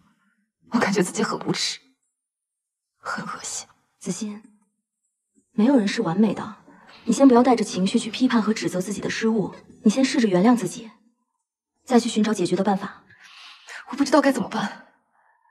我想，你可以去问问你的丈夫，如果你觉得是你自己伤害了他，你应该听听他是怎么想的。不管是一个原谅，或者道歉，或者接受惩罚，你们应该一起去面对的。然后，你就要问问你自己的内心了，张修齐，你爱他吗？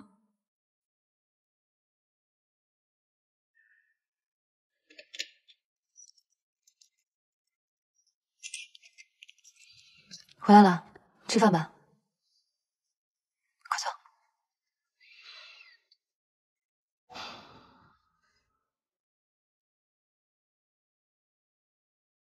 吃吧。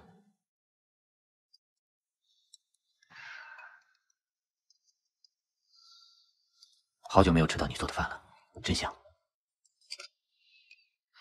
这是你最爱的猪骨汤，我煲了好几个小时。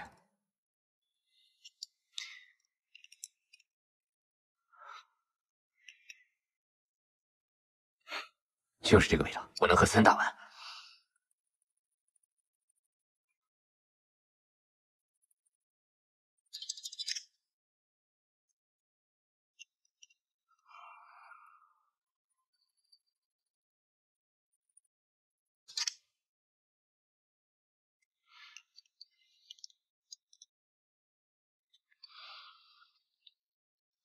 咱们好久都没有像现在这个样子，现在这个样子真好。周平，以前的事情是我对不起你，我向你道歉。你想起来了？张医生给我做了治疗，我想起了一些事情。你怨我、恨我、报复我都是应该的。子欣，我从来都没有想过要伤害你。我们还是离婚吧。我已经说了，我可以原谅你，一切都已经过去了，我们可以重新开始。我原谅不了我自己，事情已经发生了，我们当做看不见，这真的不存在了吗？你还在怪我苏曼是吗？我跟他已经说清楚了，我们不会再有联系了。我只是没有想到我们的婚姻会变成现在这个样子。无论是谁的责任，我们都应该终止这场错误。你就是想和张舒淇在一起，所以你才要离开我。不是这样的。那你发誓，说你没有爱上张修齐。你怎么说不出口啊？你说啊！对不起。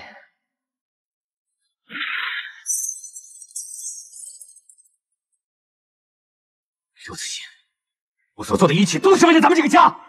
你也因为受不了寂寞而背叛我，你口口声声说对不起我，其实都是为了你自己。你怎么这么自私啊？你有没有考虑过我的感受？都是我的错，都是我的错。我可以补偿你，公司、家里你想要的一切我都可以给你，我都可以不要的。你做梦！我不同意离婚。周平，我们真的回不去了。你放过我，你放过你自己吧，行吗？想要跟我离婚是？啊？除非我死了。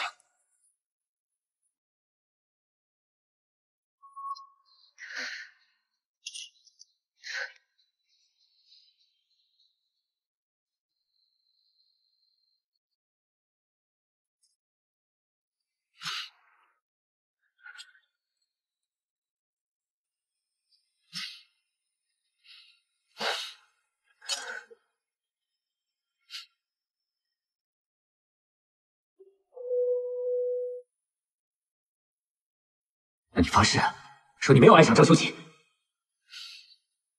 你怎么说不出口啊？你说！您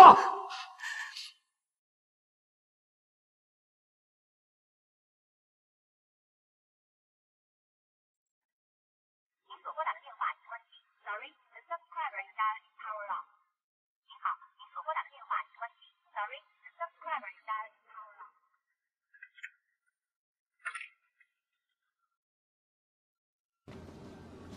我买了3明治，还有玫瑰。老板说这是今天新到的，你看它开得多好。我昨晚在公司睡的。咱家那个水晶花瓶呢？摔碎了，在我亲眼看到你和苏曼去酒店的时候。茶几上的离婚协议你看一下吧，看完签个字。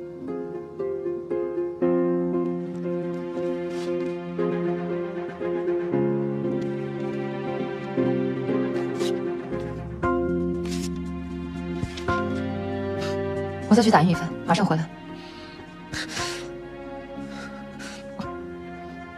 我会补偿你的，只要你不再见张秀琪。你想要什么，我都能给你啊！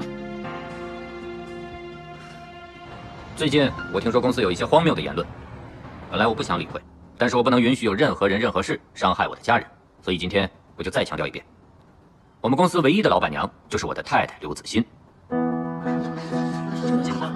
如果再有人在背后乱说话，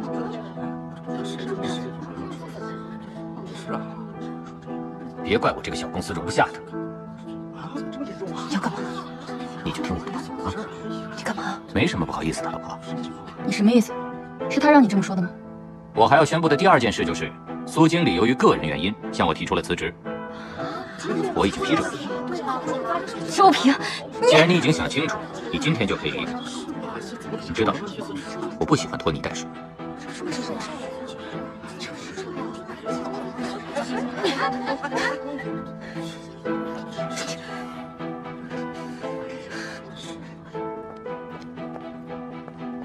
等一下，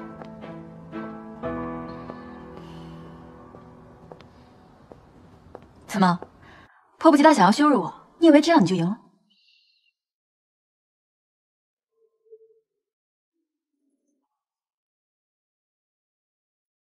你可真是好本事啊！明明你才是出轨的那个人，周平还是选择了你。我曾经恨过你，那种感觉很痛苦。但是我知道了一些事情以后，我已经释怀了。我决定跟周平离婚了。离婚？你确定？苏曼，虽然我们不再是朋友，但是我还是想劝你一句，多为自己想一想。你真的了解你所爱的那个男人吗？一切都值得吗？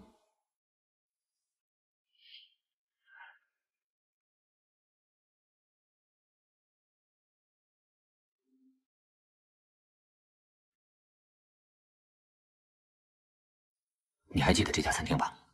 上次你来的时候，你说你喜欢吃这里的清蒸鱼。我们先吃饭。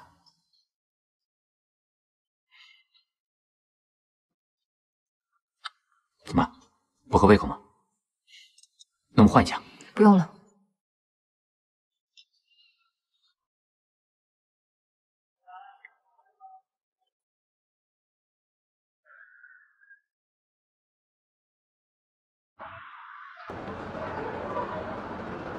新上了部电影，我看好多人都去看了，我也买了2张票。我不想去。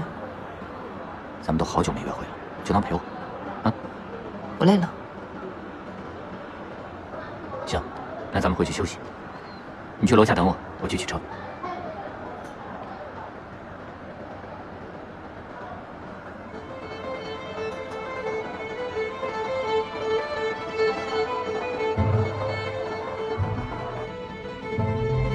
你放开我！我真的不是故意要骗你的，你已经不记得我了，我是怕吓到你。我跟你出轨是事实，你骗我也是事实，我们不能再见面了。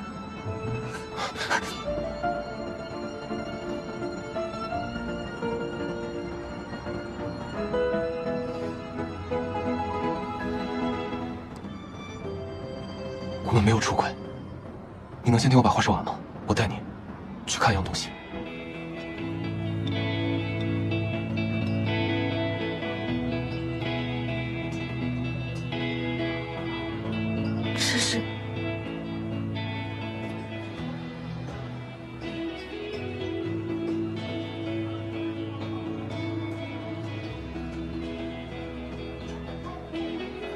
其实很早之前，我们就已经认识了。我们是大学同学。大二那年，我向你表白，你成了我的女朋友。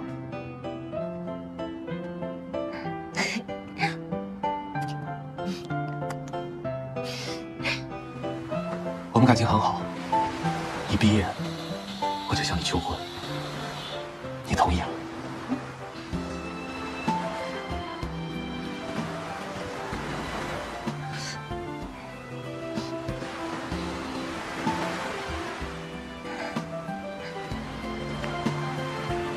我还没有求婚呢，你怎么就自己把戒指给戴上了？真好看。不过你哪来的钱啊？我说过，等我以后赚了钱，我会用真的戒指换上次那个指环。你再帮我，我相信你一定行的。等我以后赚了更多的钱，给你买最贵、最大的。你愿意嫁给我，一辈子做我每一本小说的第一位读者吗？我愿意。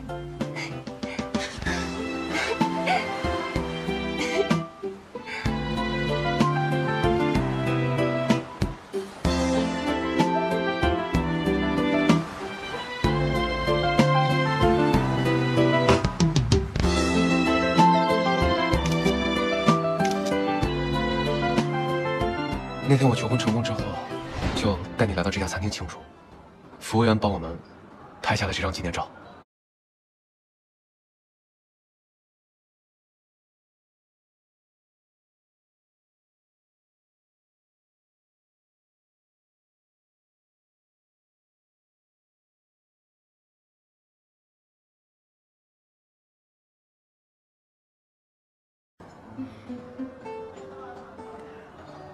你不想说就算了，不管怎么样，周平现在还是我的丈夫，你不要再来找我。你听我说，周平他接近你是有目的的，他从头到尾跟你说的话全都是假话，你必须要马上离开他，否则你会有危险的。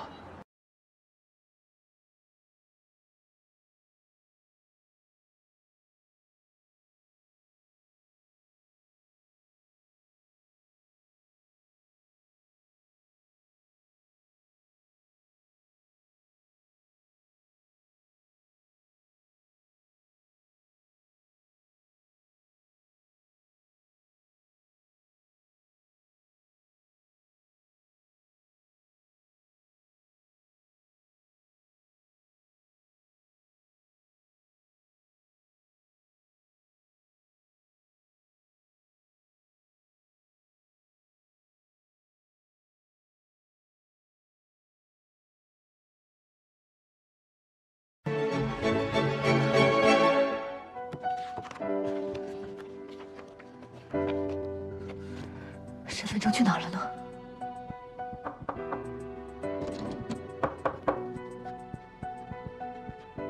谁啊？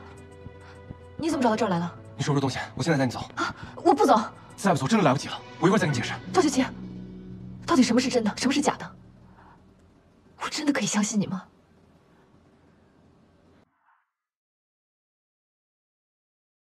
真心是能感受得到的，我永远都会保护你。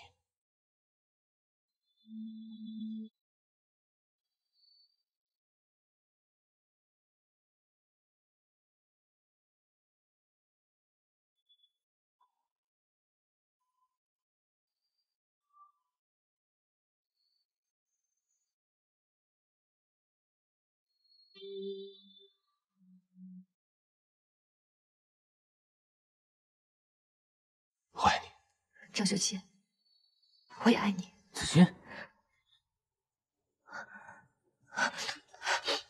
你先走，我跟周平说清楚，会去找你的。我不能让你一个人在这儿。这是我跟周平的事，我必须自己解决和面对。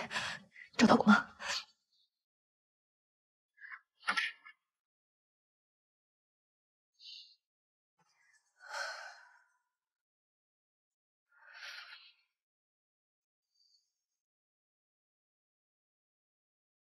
张修齐，你是不是已经跟他说清楚了，以后不会再联系了？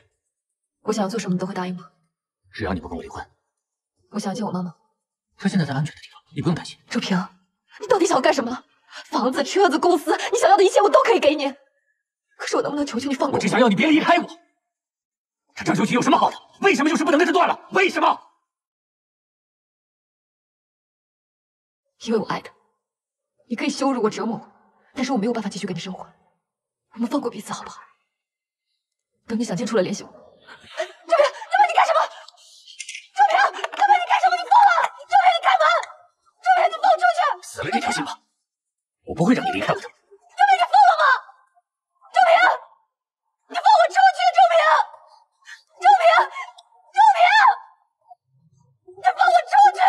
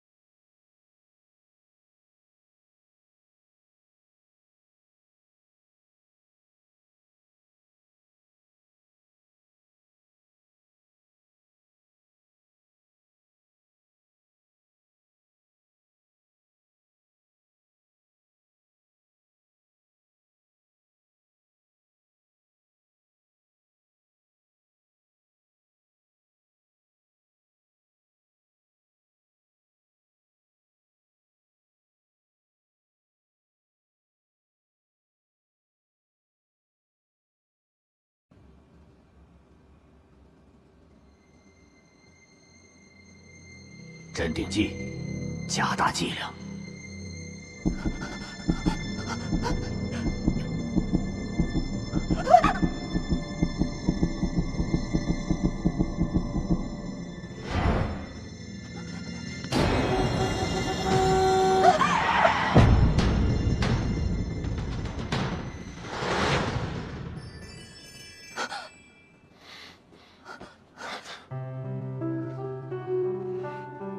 怎么了？做噩梦了？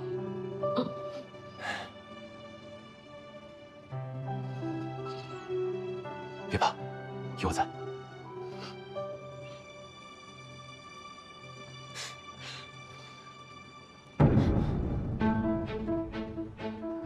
你给我回去。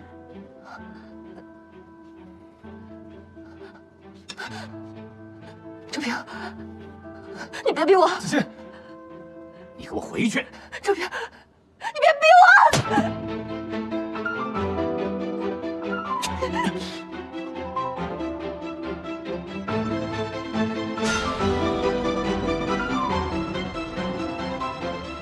子欣，周修齐，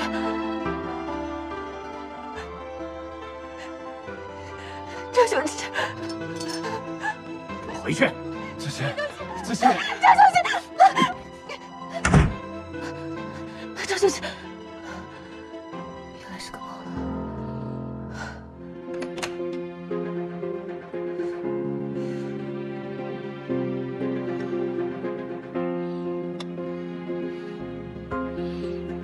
看到我是不是很失望？你清醒一点，我才是你的丈夫。饿了吧？做了你最爱吃的。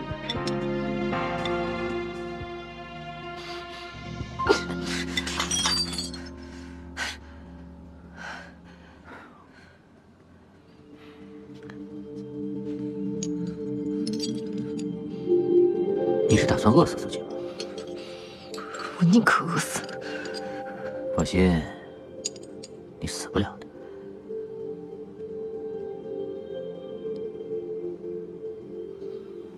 你还在骗我吗？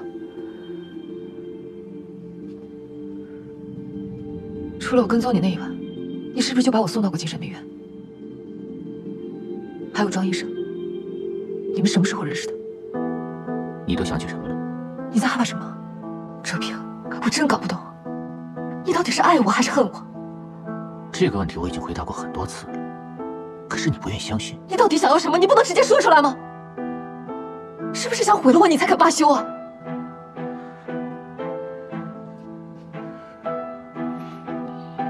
你知不知道，有时候一个人的消失会成全所有人。如果刘梓欣和张修齐之间必须要消失一个，你会怎么选？周平，你到底要干什么？啊！周平！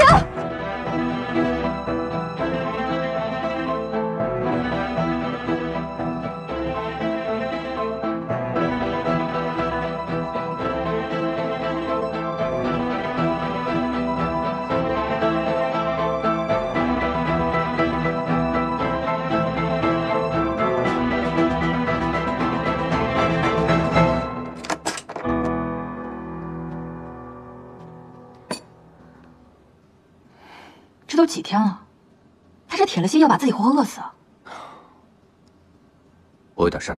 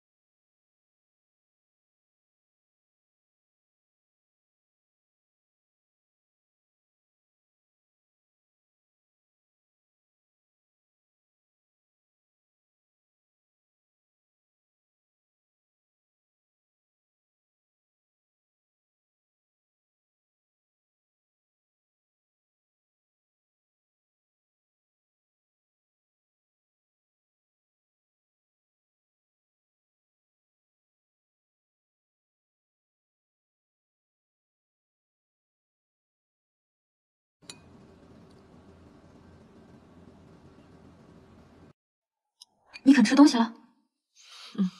再喝2口吧。你还是关心我的。你别想多了，我就是怕你饿死，给我们惹麻烦。子欣，你终于想清楚了。你不想见到我没关系，这几天苏曼都会留在这里照顾你，等你好点了我们再谈。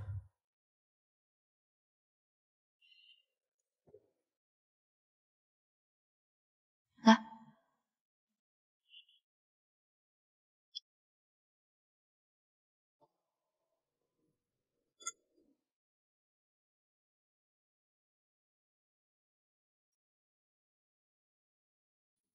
你真的很爱周平，只有我们2个离婚了，你才能得到你想要的幸福，不是吗？你想说什么？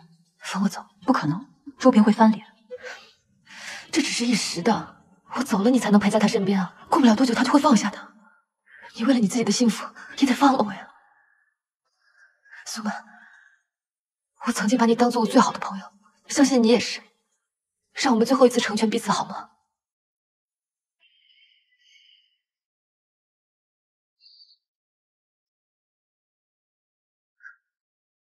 黄一茹，你的身份证在周平那儿，这个你先拿着，他一时半会儿查不到。哦，手机我放里面了，还有一些现金，你拿好。谢谢你，快走吧，小心周平，他已经疯了。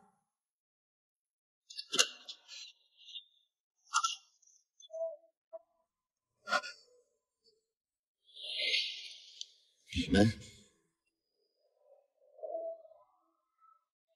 周平，你放开我！周平，你就让子欣走了！周平，站住！快走！回来！快走！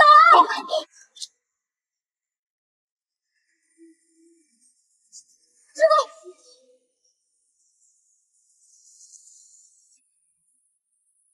师傅，快走！快走！回来！回来！刘子欣，这次你永远不要再回来了。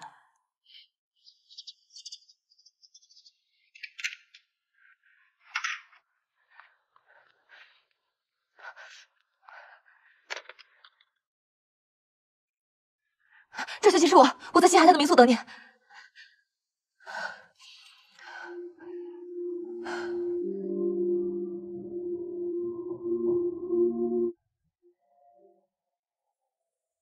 子欣，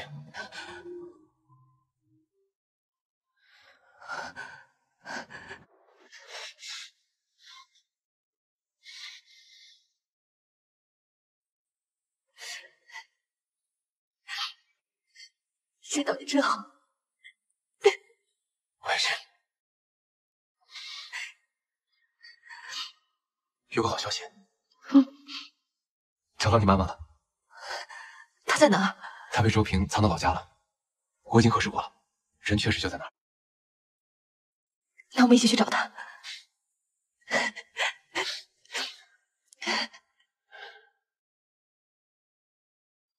走。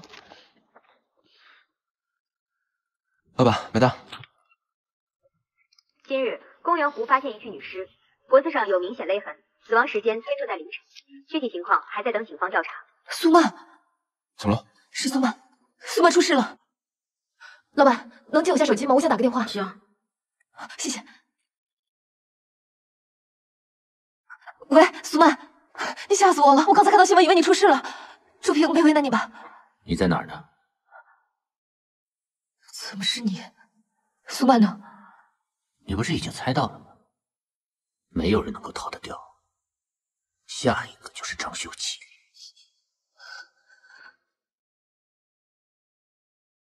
真的是周平做的。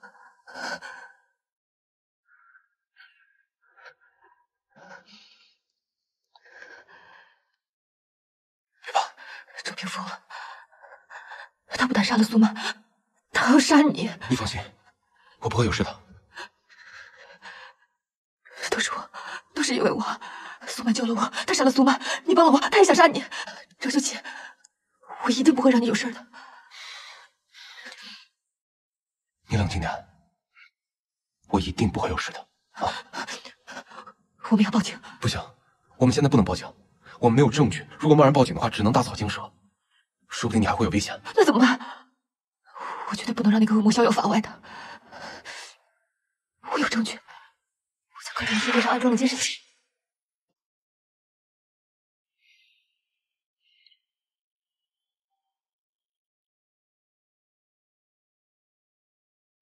你去拿证据，你懂吗？不行，我不能让你一个人去，太危险了。我跟你一起去。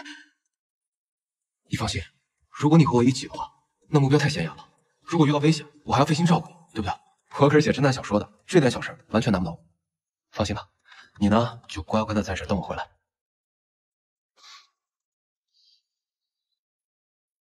放心。张小姐，我等你。相信我，这一切很快就会结束的。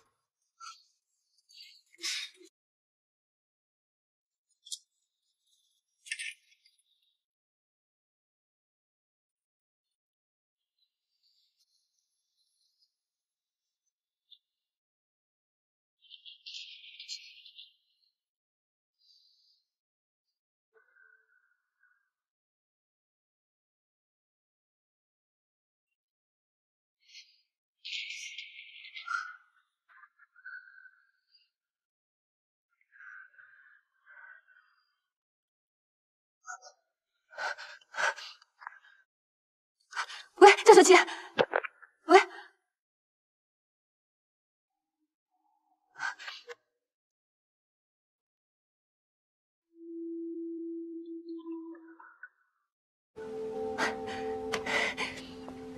张小琪，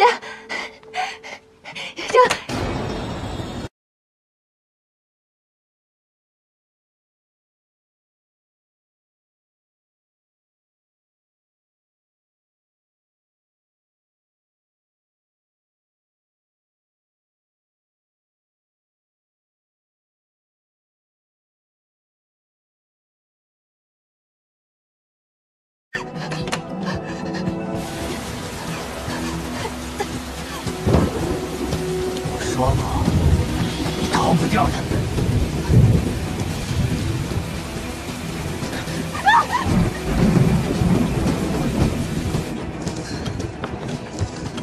你还是杀了我。你不是想见张修齐吗？张修齐没有死，你没有杀他。你看看，那是谁？张修齐，张修齐，张修齐，救命！你放开我！你放刘子欣，你给我看好了！张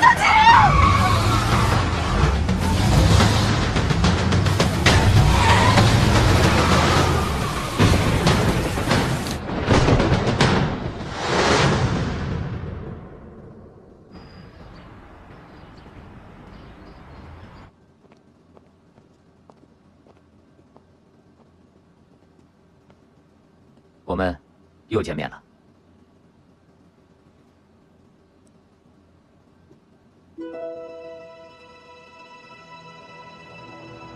好久不见，黄一茹。黄一茹被送到医院的时候，情况已经很严重了。她把自己幻想成张修齐所写的小说中的人物，张修齐是她去世的丈夫。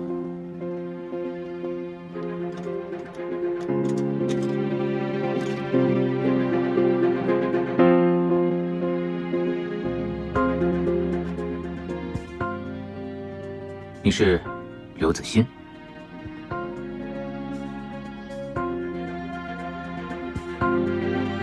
那谁是黄一茹啊？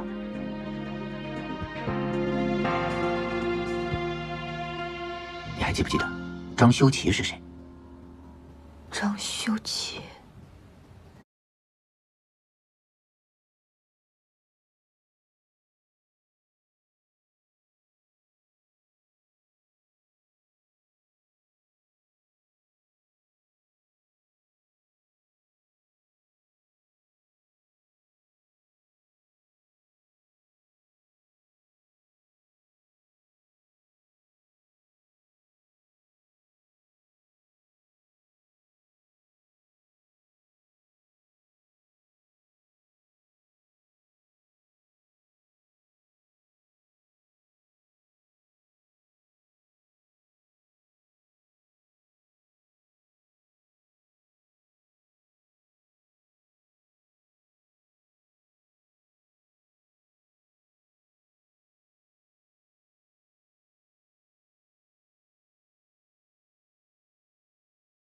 我是刘梓欣。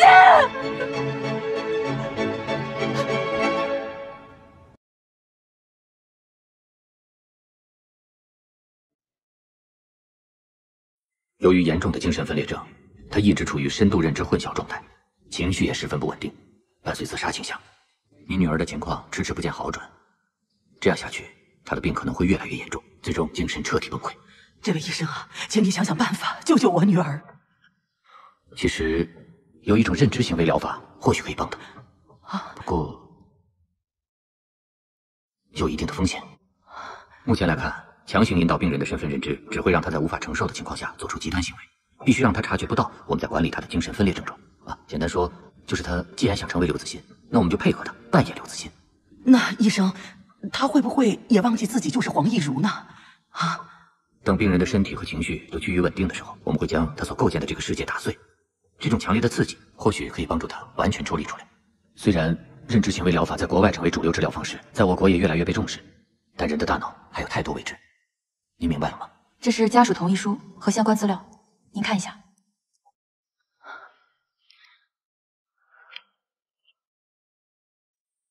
我是这样想的，与其他现在疯疯癫癫的活着，还不如我们尝试一下。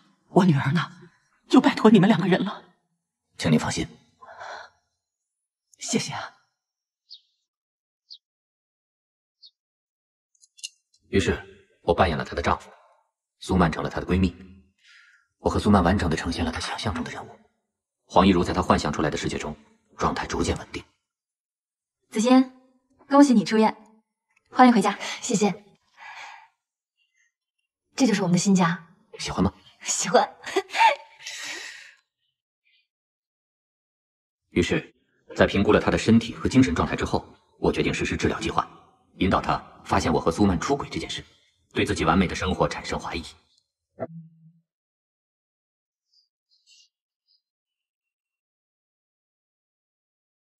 但是，我却发现黄一茹出现了幻觉。拜拜，安安。子欣，安安是一个危险的信号。老公，怀孕了。黄一茹的行为完全出乎我们的预料。其实我有点担心，你说他会不会做出什么过激的行为啊？我们还得继续刺激刘梓欣。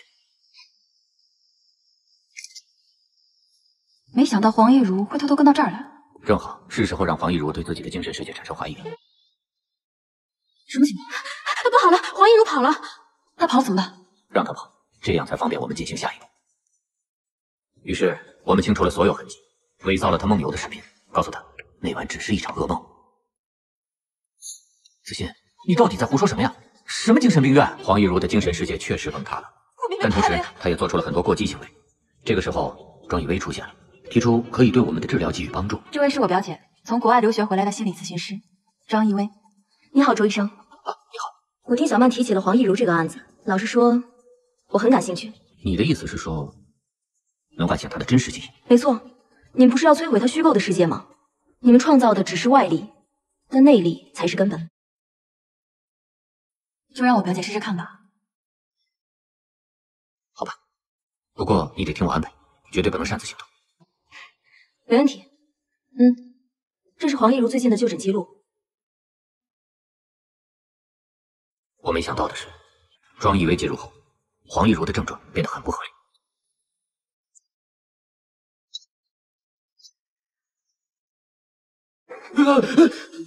让庄亦薇停止接触黄亦如，你们东西准备好。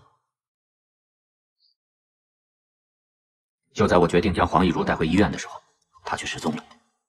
会不会她去了以前常和张修齐去的那地方？明天我们分头去排查。整间画室，还有黄亦如以前的家。如果说安安是一个危险的信号，当我看到张修齐的画像，我意识到治疗方向已经彻底走向未知。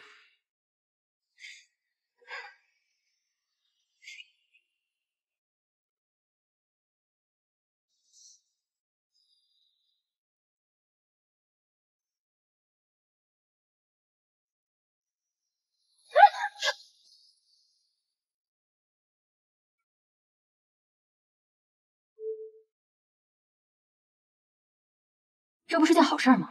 他既然想起了张修齐，那接下来会不会想起自己就是黄亦如啊？张修齐只是黄亦如受到强烈刺激产生的应激反应，和安安一样，只是他的安慰剂。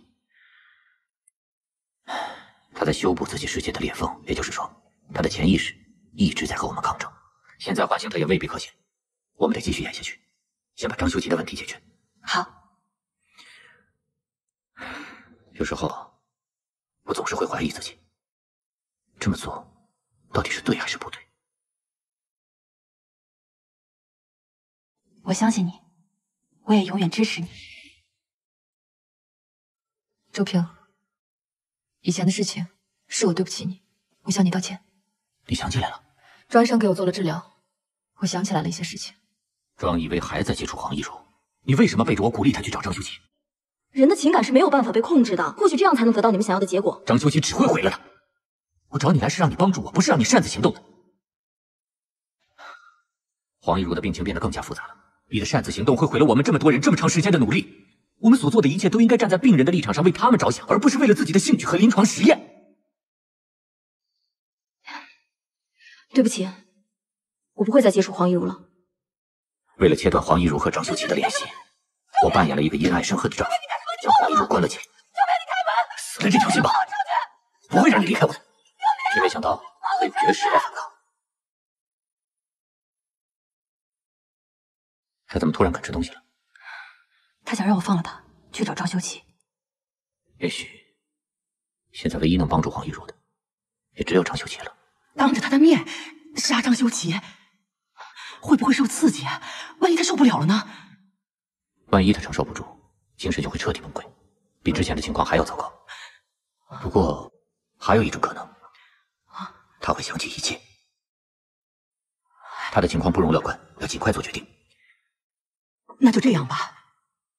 张修齐这根刺不拔出来，我女儿亦如的病也永远好不起来。不过周医生，万一我女儿的病啊治不好，你们也不要责怪自己。我知道你们都尽力了，谢谢，谢谢。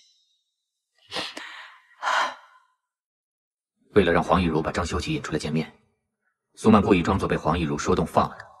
他果然去了和张修齐去过的那家民宿。我们和老板沟通之后，让服务员将窃听器藏在了床边。怎么是你接的电话？苏曼呢？你不是已经猜到了？没有人能够逃得掉。下一个就是张修齐。黄亦如因为恐惧，将新闻里的经历投射到自己身上，认为我杀了你。那更好啊，方便我们行动了。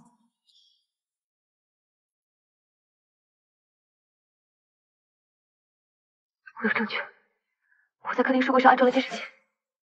不行，我不能让你一个人去，太危险了，我跟你一起去。张秀琴，我等你。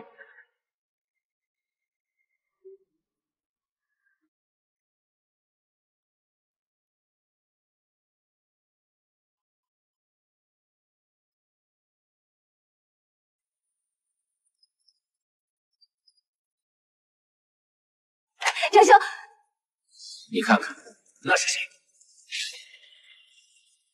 张秀琴，你给我看好了！张秀琴。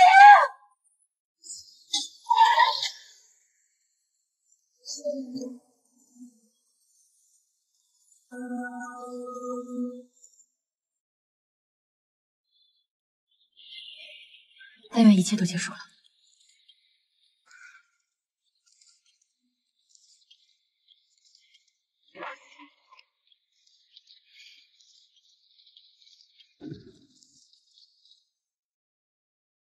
黄一柔，你现在感觉怎么样？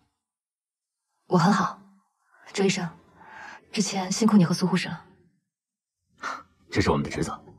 能看到你好起来，都值得。回去按时吃药，好好休息。有任何不舒服的地方，一定要告诉我们。哦，对了，你妈妈今天就可以来看你了，她应该快到了。那太好了。那你先休息，我们就不打扰了。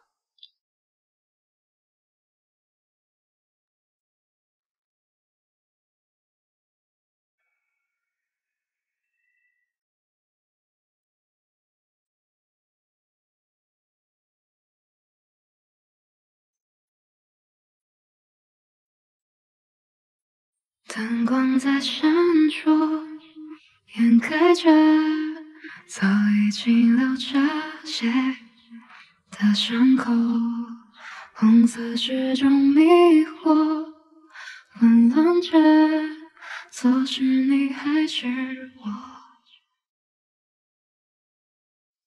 你离开以后，我想过有着灯的守候。不会有当时努力的我，却将你紧紧拥抱着。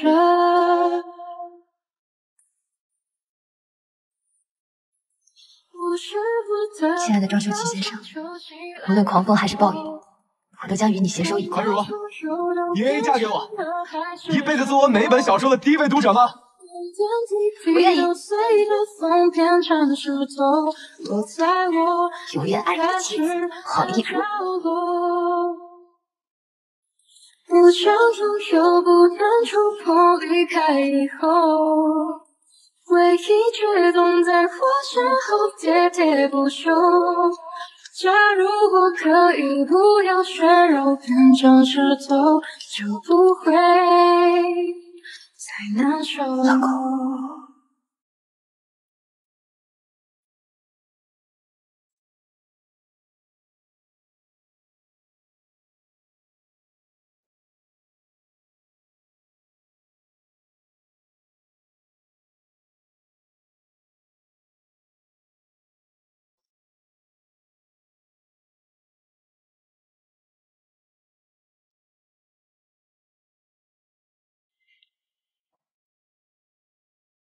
你又在盘算什么稀奇古怪的主意呢？黄如，敢不敢和我打个赌？有人不敢的，赌什么？我赌你不会动手打我。不准动手打！让一下，让一下！哎，雪雪，同学没事吧？你拿走吧。不好意思啊。你是不是傻？同学，我带你去医务室。同学，对不起。等一下，黄如，你刚才打我了啊！你输了，你打我了，你得做我女朋友。真是。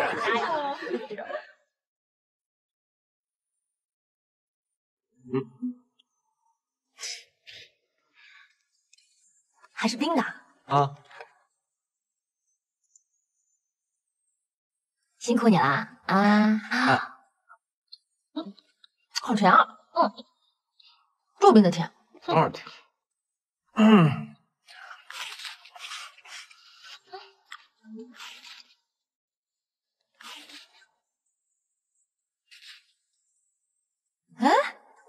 给你看个东西。那，棒，厉害吧？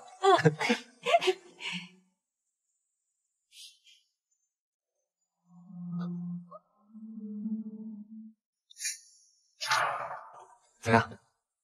等我挣钱了，我一定会给你买一个真的。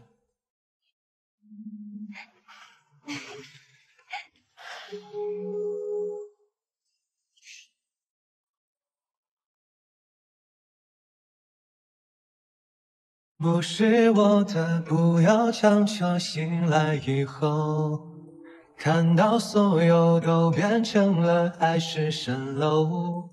不是我的，不要强求。醒来以后，看到所有都变成了海市蜃楼。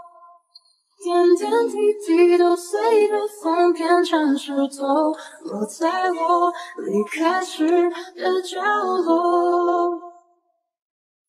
不想拥有，不能触碰，离开以后，回忆却总在我身后喋喋不休。假如我可以不要全肉变成石头，就不会难受。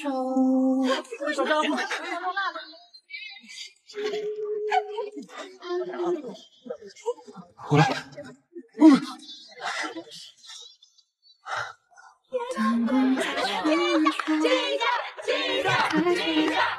没事吧？都怪你。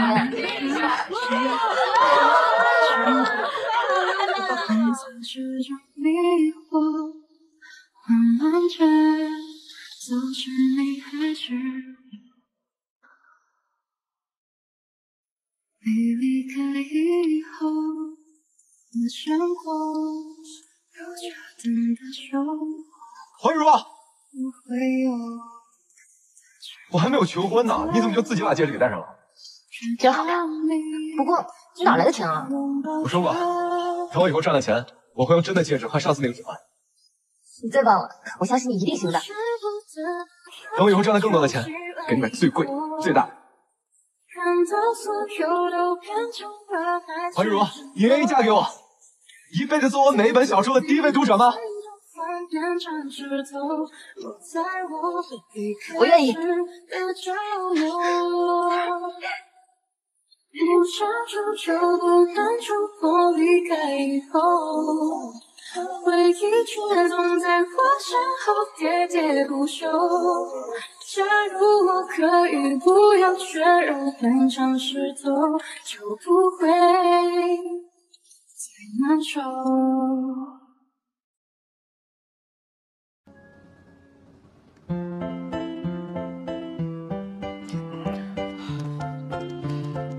老公，哎，老婆，来了，来了，快点儿！怎么了？你看都几点了，不许熬夜赶稿，伤身体。怎么样？走。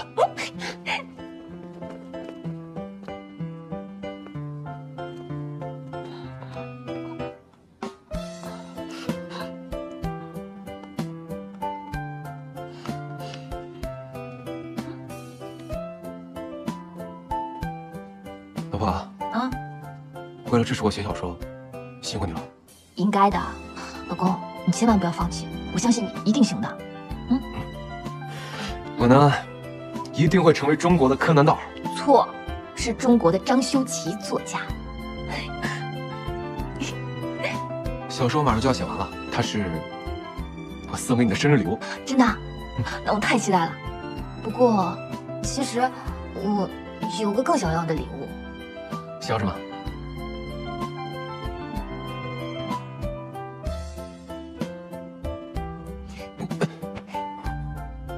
老公，我们要个孩子吧。老婆，我突然有灵感了。张修齐，你到底什么意思啊？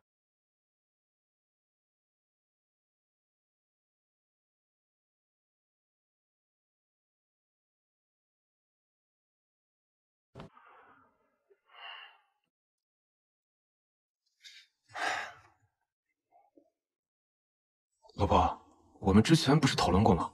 我现在也不挣钱，这家里就靠你一个人撑着，怎么样，孩子？我都说了，钱的事不用你操心。我这些年全年无休的工作，除了家里的开销，我还攒了一笔养育基金，我养得起孩子的。别呀，我们20世纪还没有过够呢。够了，赵秋秋，我告诉你，我马上30岁了，30岁生宝宝是我的人生规划，名字我都想好了，不管男孩女孩都叫安安。你要不跟我生，我找别人生去。老婆。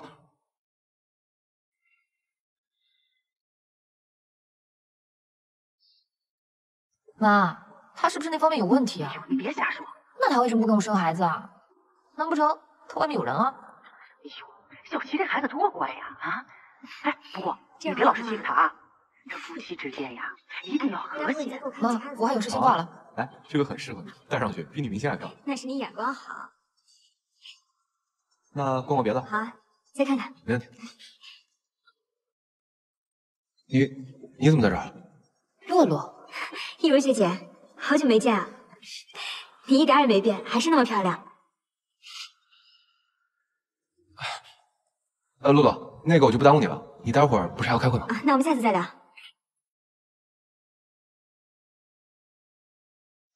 我带你吃饭去。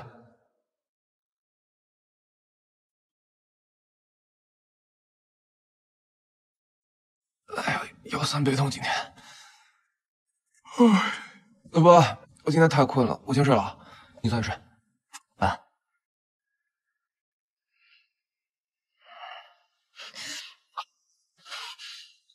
怎么了，老婆？生孩子。哎，老婆，我今天累了。怎么？和当初暗恋自己的小学妹逛街逛累了？就是了吧？我就知道你今天吃醋了。我和洛洛今天就是在街上偶然遇见的，纯属巧合。偶然遇见？偶然遇见送人家耳环，这就是你不跟我要孩子的原因吗？老婆，千万别乱想，绝对不是这样的。那是为什么？老婆，你今天还没喝牛奶吧？我去帮你热。赵秋琪，我也是有自尊心的，你一次一次的拒绝我，我想当个母亲和我爱的人有个孩子，我有错吗？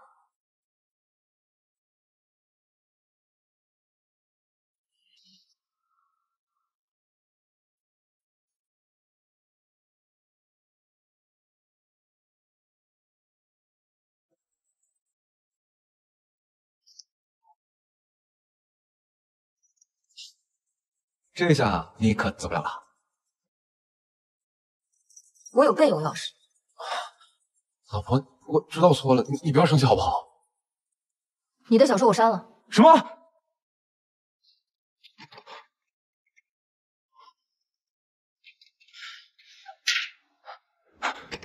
老婆，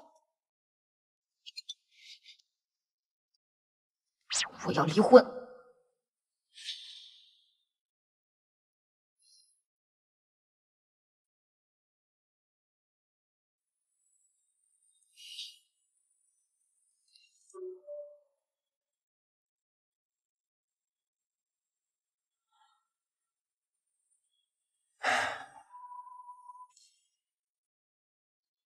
老婆，生日快乐！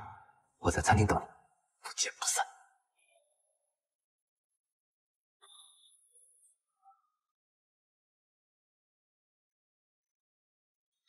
您好，您拨叫的用户暂时无法接通。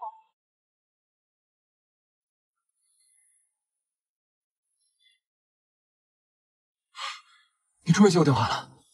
你走吧，我不会去的。你先等等，你别挂。我们打个赌好不好？要是真的在那里，你就答应我件事。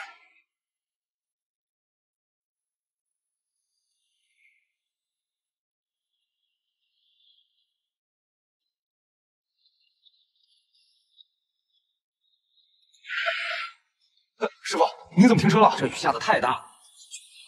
不是，师傅，麻烦你，我和我老婆约好了，她在等我。这样开下去，我怕我就见不到我老婆了。我劝你还是回市区吧。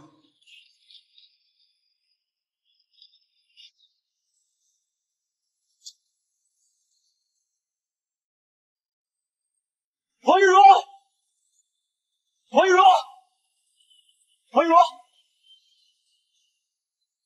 黄玉茹。